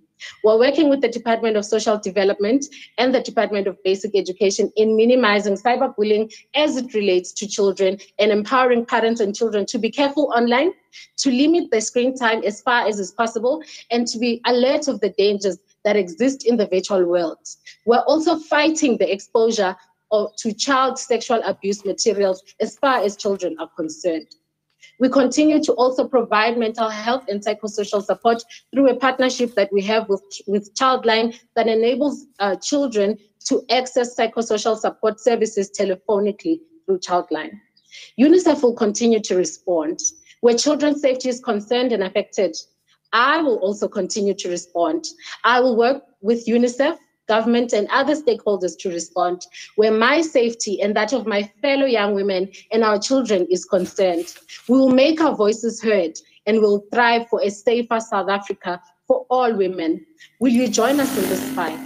Are you going to— Honorable member, can you please reposition yourself? How about now? We can see you, ma'am. Thank you. And then moving on to discuss how we can use digital technology to advance communities. Digital technology, if used wisely, has the potential to transform societies. If it is accepted and applied correctly, it can improve the social and economic infrastructure that women can take advantage of to develop their careers and be active contributors to economic development. In today's world, successful economies use technology as a catalyst to social change. Technology can be used as a tool for community development and enable citizens to create a better future. However, access to digital technology remains a stumbling block in achieving this change. South Africa is still battling to fully tap into the fourth industrial revolution and the digital shift that comes with it. This has not been made easier by the COVID-19 pandemic that has cornered the whole world into rapidly moving towards functioning within the digital space. This digital migration has, of course, been easier on some societies than others. And for South Africa, it has come with its own challenges, particularly on how it has changed business operations, communication, and other economic and social activities. It has affected the way in which people, particularly the youth, have access to social services, apply for jobs and opportunities that were ordinarily done through print and submit, which then completely became digital. That, coupled with a lack of connectivity and inadequate access to internet data, has presented additional challenges. However, it has also helped people move out of their comfort zone, learn new things, and keep up with the digital times, and be one step closer to moving on the same frequency with the rest of the world. The world has changed. There's no question on that. 1 minute left, honorable member. Some years ago, noted, exists today mostly due to digital revolution. To ensure that we develop communities through digital technology, we need to be innovative and robust in the way we design interventions. Our interventions need to be long-term and sustainable and can be used to improve the local industries that make communities and women strive, but also encourage the resurgence of more activities that can leverage on digital technology through increased educational interventions. And UNICEF is part of these interventions. UNICEF is making sure that women really do move with the digital times and that children in school can access digital technology. Thank you. Thank you, Honorable Member. May I request Honorable Deputy Speaker, Honorable Boshiane, to give a reply to the debate.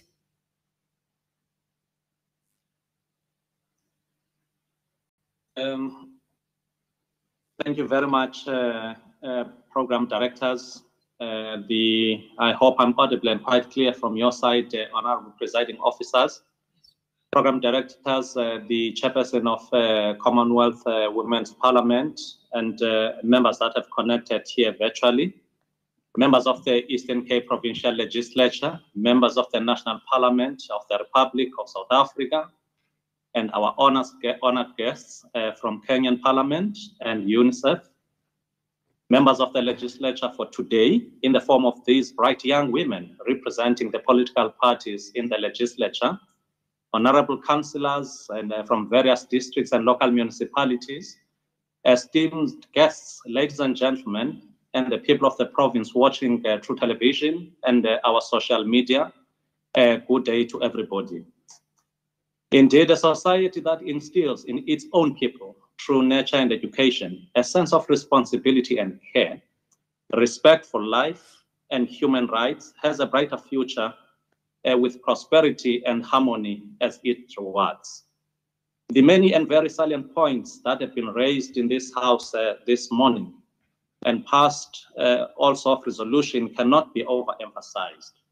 Ours now, ladies and gentlemen, honored guests, is to hasten the implementation of what has been agreed upon today in order to achieve the goals as set out in the Sustainable Development Goals, as well as our own National Development Plan. On its part, the legislature of the province of the Eastern Cape must be true to its mandate, that of being an agent for public engagement and social dialogue, which today we have demonstrated. We must therefore create an enabling environment for the agency of young people, through which their voices can not only be heard, but steer leaders in all sectors of society in the right direction, in pursuit of people living in a prosperous society that embraces humanity, protects the right of all, and create enabling conditions for the realization of human capabilities. We must be in a society that invests in knowledge generation, which will provide us with appropriate tools to respond to challenges we face today. The work done here in this session by the legislature, led by the Commonwealth Women's Parliamentarians, is a seed whose fruits will be enjoyed if we toil together. We therefore want to commend the work done in creating a platform for more opportunities for young women, especially young girls, to show leadership. To this end, honorable presiding officers, I will also call on all institutions of higher learning in our province, working with our government research institute, to provide necessary information to design the most appropriate and proactive strategies to realize the most effective results within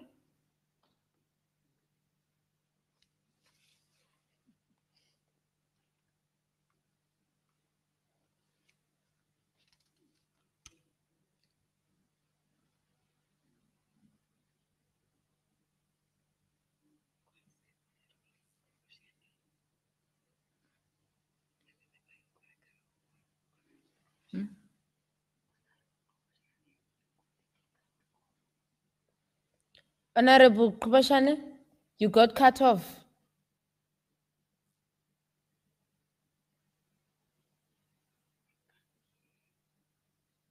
Honorable Kubashane, we can't hear you.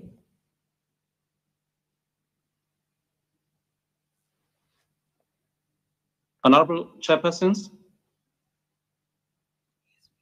Yes, we can now, sir. Okay. I was about to conclude by saying, to this end, I would also call on all institutions of higher learning in our province, working with our government research institutes, to provide necessary information to design the most appropriate and proactive strategies to realize the most effective results within a reasonable amount of time, we do hope that this generation of young women will pursue careers that will lead our society and nation to greater heights. On Wednesday, last week, we saw a launch of Eastern Cape Digital Skills Virtual Innovation Hub, and hope that amongst this generation of young leaders, we will see novel ideas turned into practical solutions to the problems that are besetting our society, or society that is facing. We do hope as well as that we will be more aggressive in removing access to opportunities to all younger citizens, in particular women, regardless of social and economic background. As a young Mark said, pondering on the choice of profession of a young man, and I quote, "Our work will be that will be for the benefit of all. Our deeds will live on quietly but perpetually at work," close quote. We dare not to let our guard down, lest we leave a legacy many would not be proud of. Acts of barbarism and lawlessness inflicted on women and children by men must be isolated and be eliminated, whilst collective efforts to nurture our young generation respectful of the rights of others, pushing each other to greater heights through innovation, must be encouraged. And we are indeed encouraged by the deliberations of today. The resolutions, therefore, of this House, and also those that have been passed here, will be referred to the executive of the government branch, led by the Premier and the members of the executive, and will be channeled to relevant departments and HODs and the Director General's office and other organs of state for implementation.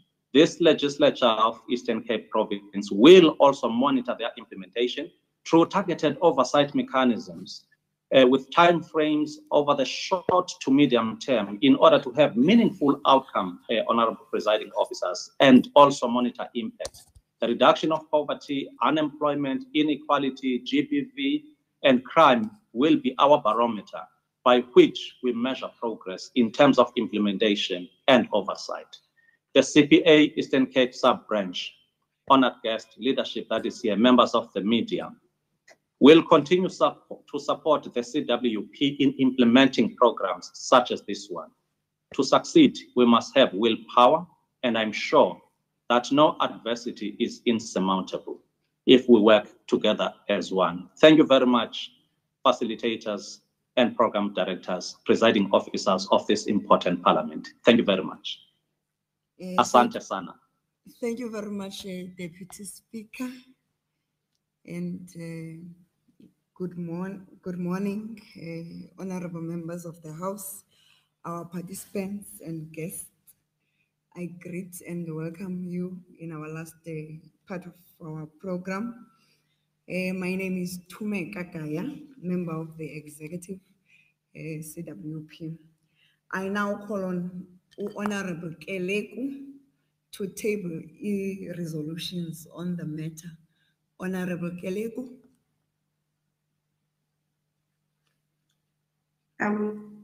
Thank you. Honorable Speaker, honorable members, our honored guests, allow me to extend my revolutionary greetings to you this morning as we have gathered in this August House full of beautiful minds. It is indeed a clear indication that the future of this country is in good hands.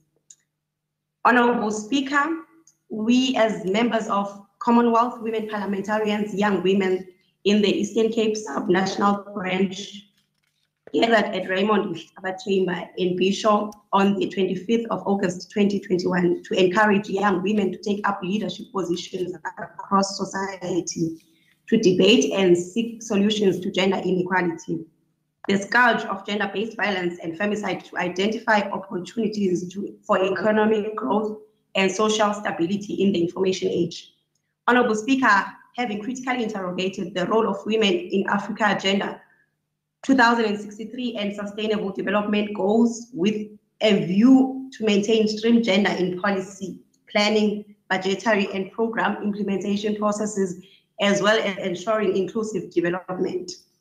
Seeking to find solutions to issue-related femicide, gender-based violence, inequality, poverty, and unemployment, which have got to be confronted with the necessary vigor. Honorable Speaker, noting that the future of a harmonious and prosperous society is impossible without gender equality and should be achieved. We resolve to honor their legacy by working actively for women's meaningful participation and leadership in parliament, government, civil society, church, private sector, and all structures of society and from a young age.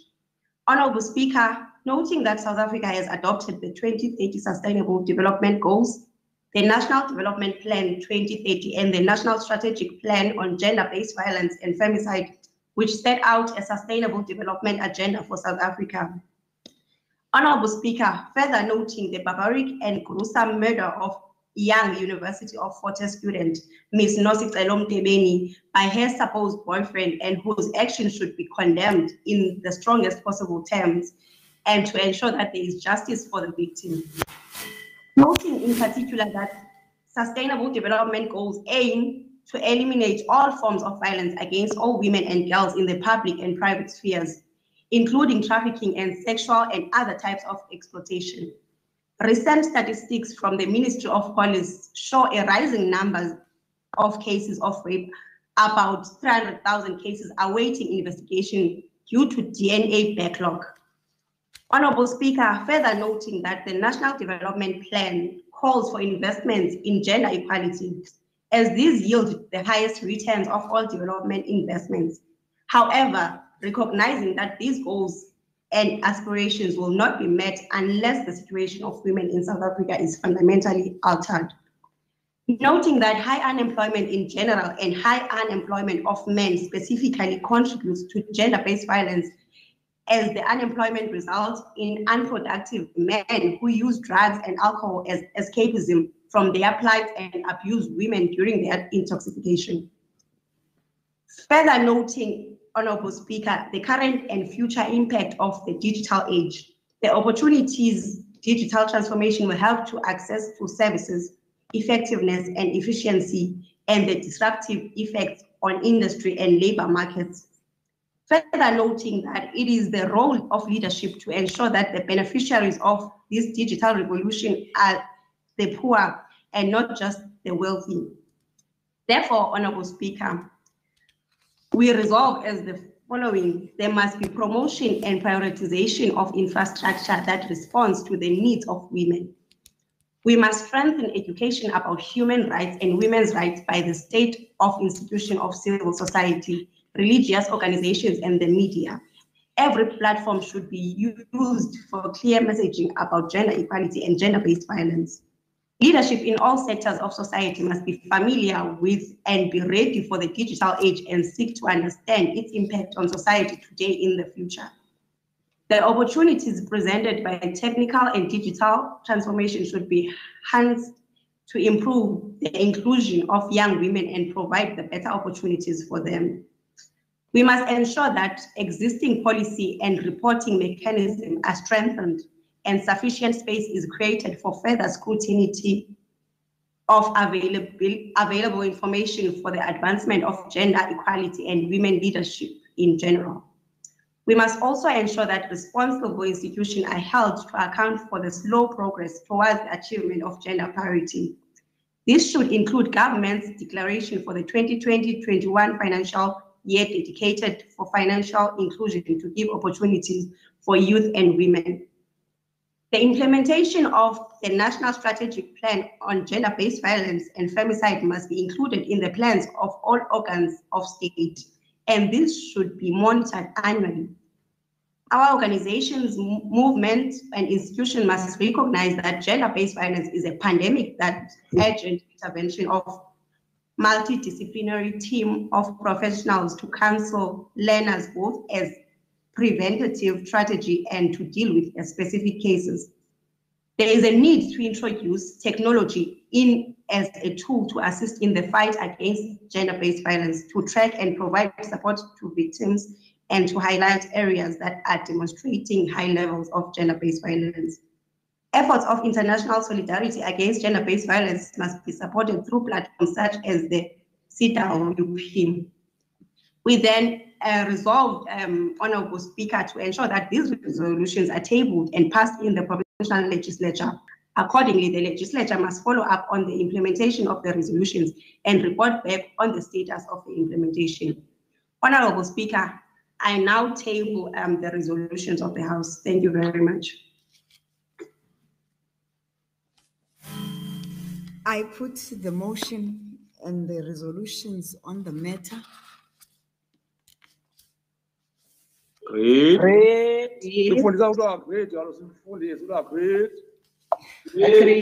Agreed. Thank you. We are now gonna call on Miss Bifanta for a closing remark.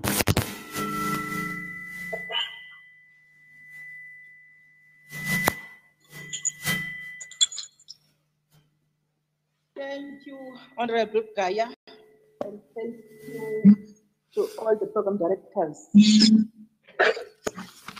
to our esteemed guests of the Young Women Parliament, chairpersons of CWP, Honorable Kupana, chairperson of CPA, Honorable Koboshian, the deputy chair of chairpersons, Honorable Duba, our esteemed members, we also our guests, Honorable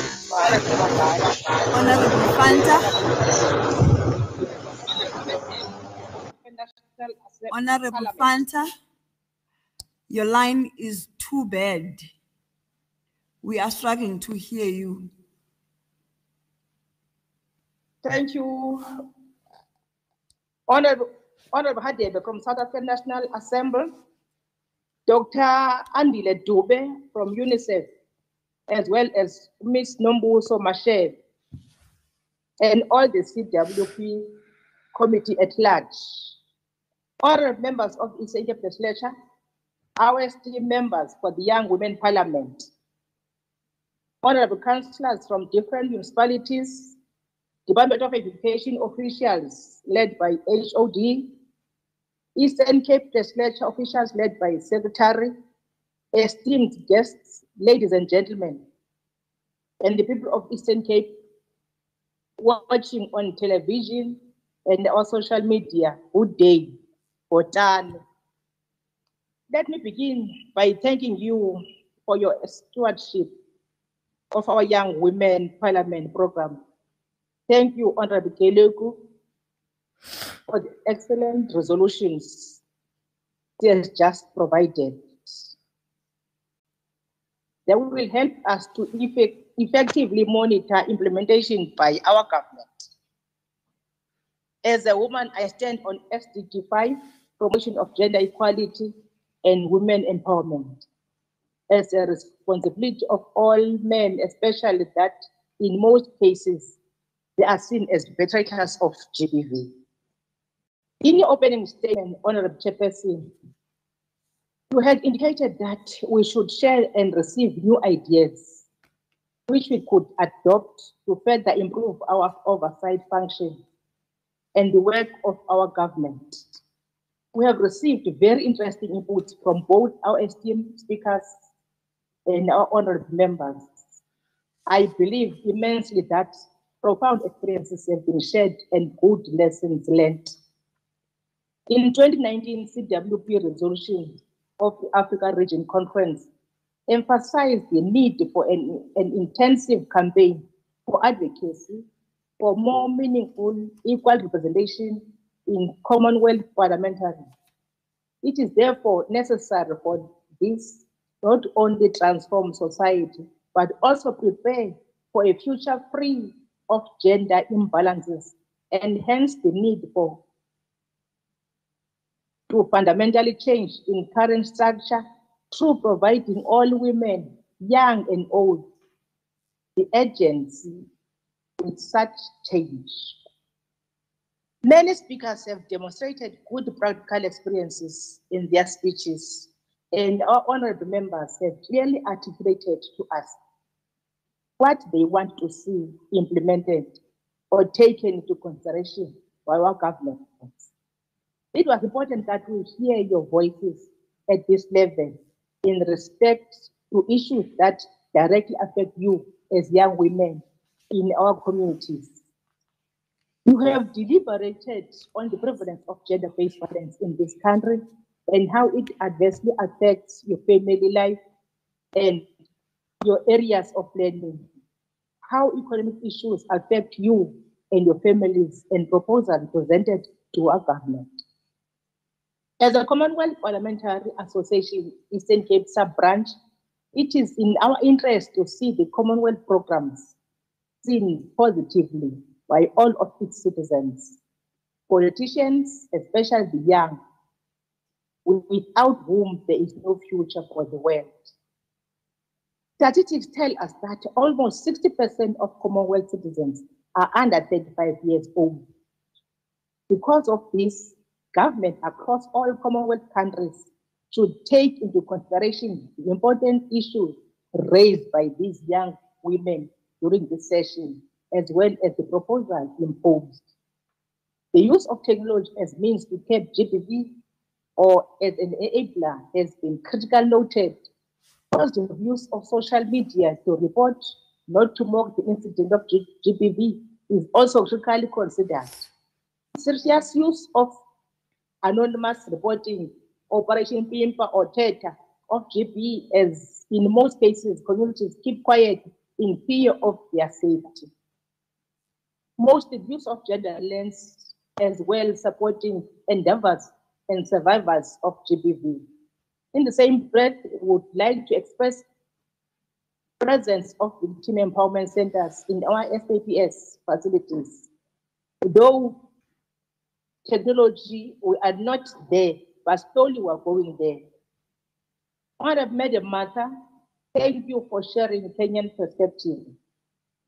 Honorable members here today, please take note that the resolution taken here will be presented to the House and thereafter will be taken as House resolution, and government departments will further implement the resolution taken at this young women's parliament. In closing, I want to express my sincere gratitude to all honorable members for the day, esteemed guests for your wealth, input, valuable experience shared. With those few words and many that have been articulated, I declare the Young Women's Parliament closed. Please note that there are two pandemics that is ravaging our country, which is the gender-based violence and COVID-19. Continue wear your mask, keep social distance, and wash your hands frequently. COVID-19 is still with us. I thank you. The session is adjourned. That concludes the concludes the discussion on this matter and the business for the day. Good afternoon. Mungu ibariki Africa. May we please be muted and allow the speaker to Members. conclude the session. Honorable Speaker, please conclude the session. That concludes the discussion on this matter and the business for the day. The House will adjourn until further notice. The House is adjourned. Thank you, Honorable Speaker. Well done, Honorable Speaker. Well done, well done, well done. Thank you. Well done. Well done. Well done. Thank you, UNICEF. Well done, well done, Yomelela. USC, wonderful. Abandona bethu. Good girls. You have done it so well. Honorable Speaker.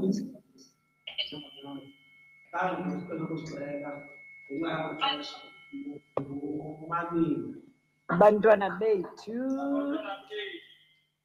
Our children. Inzala yethu.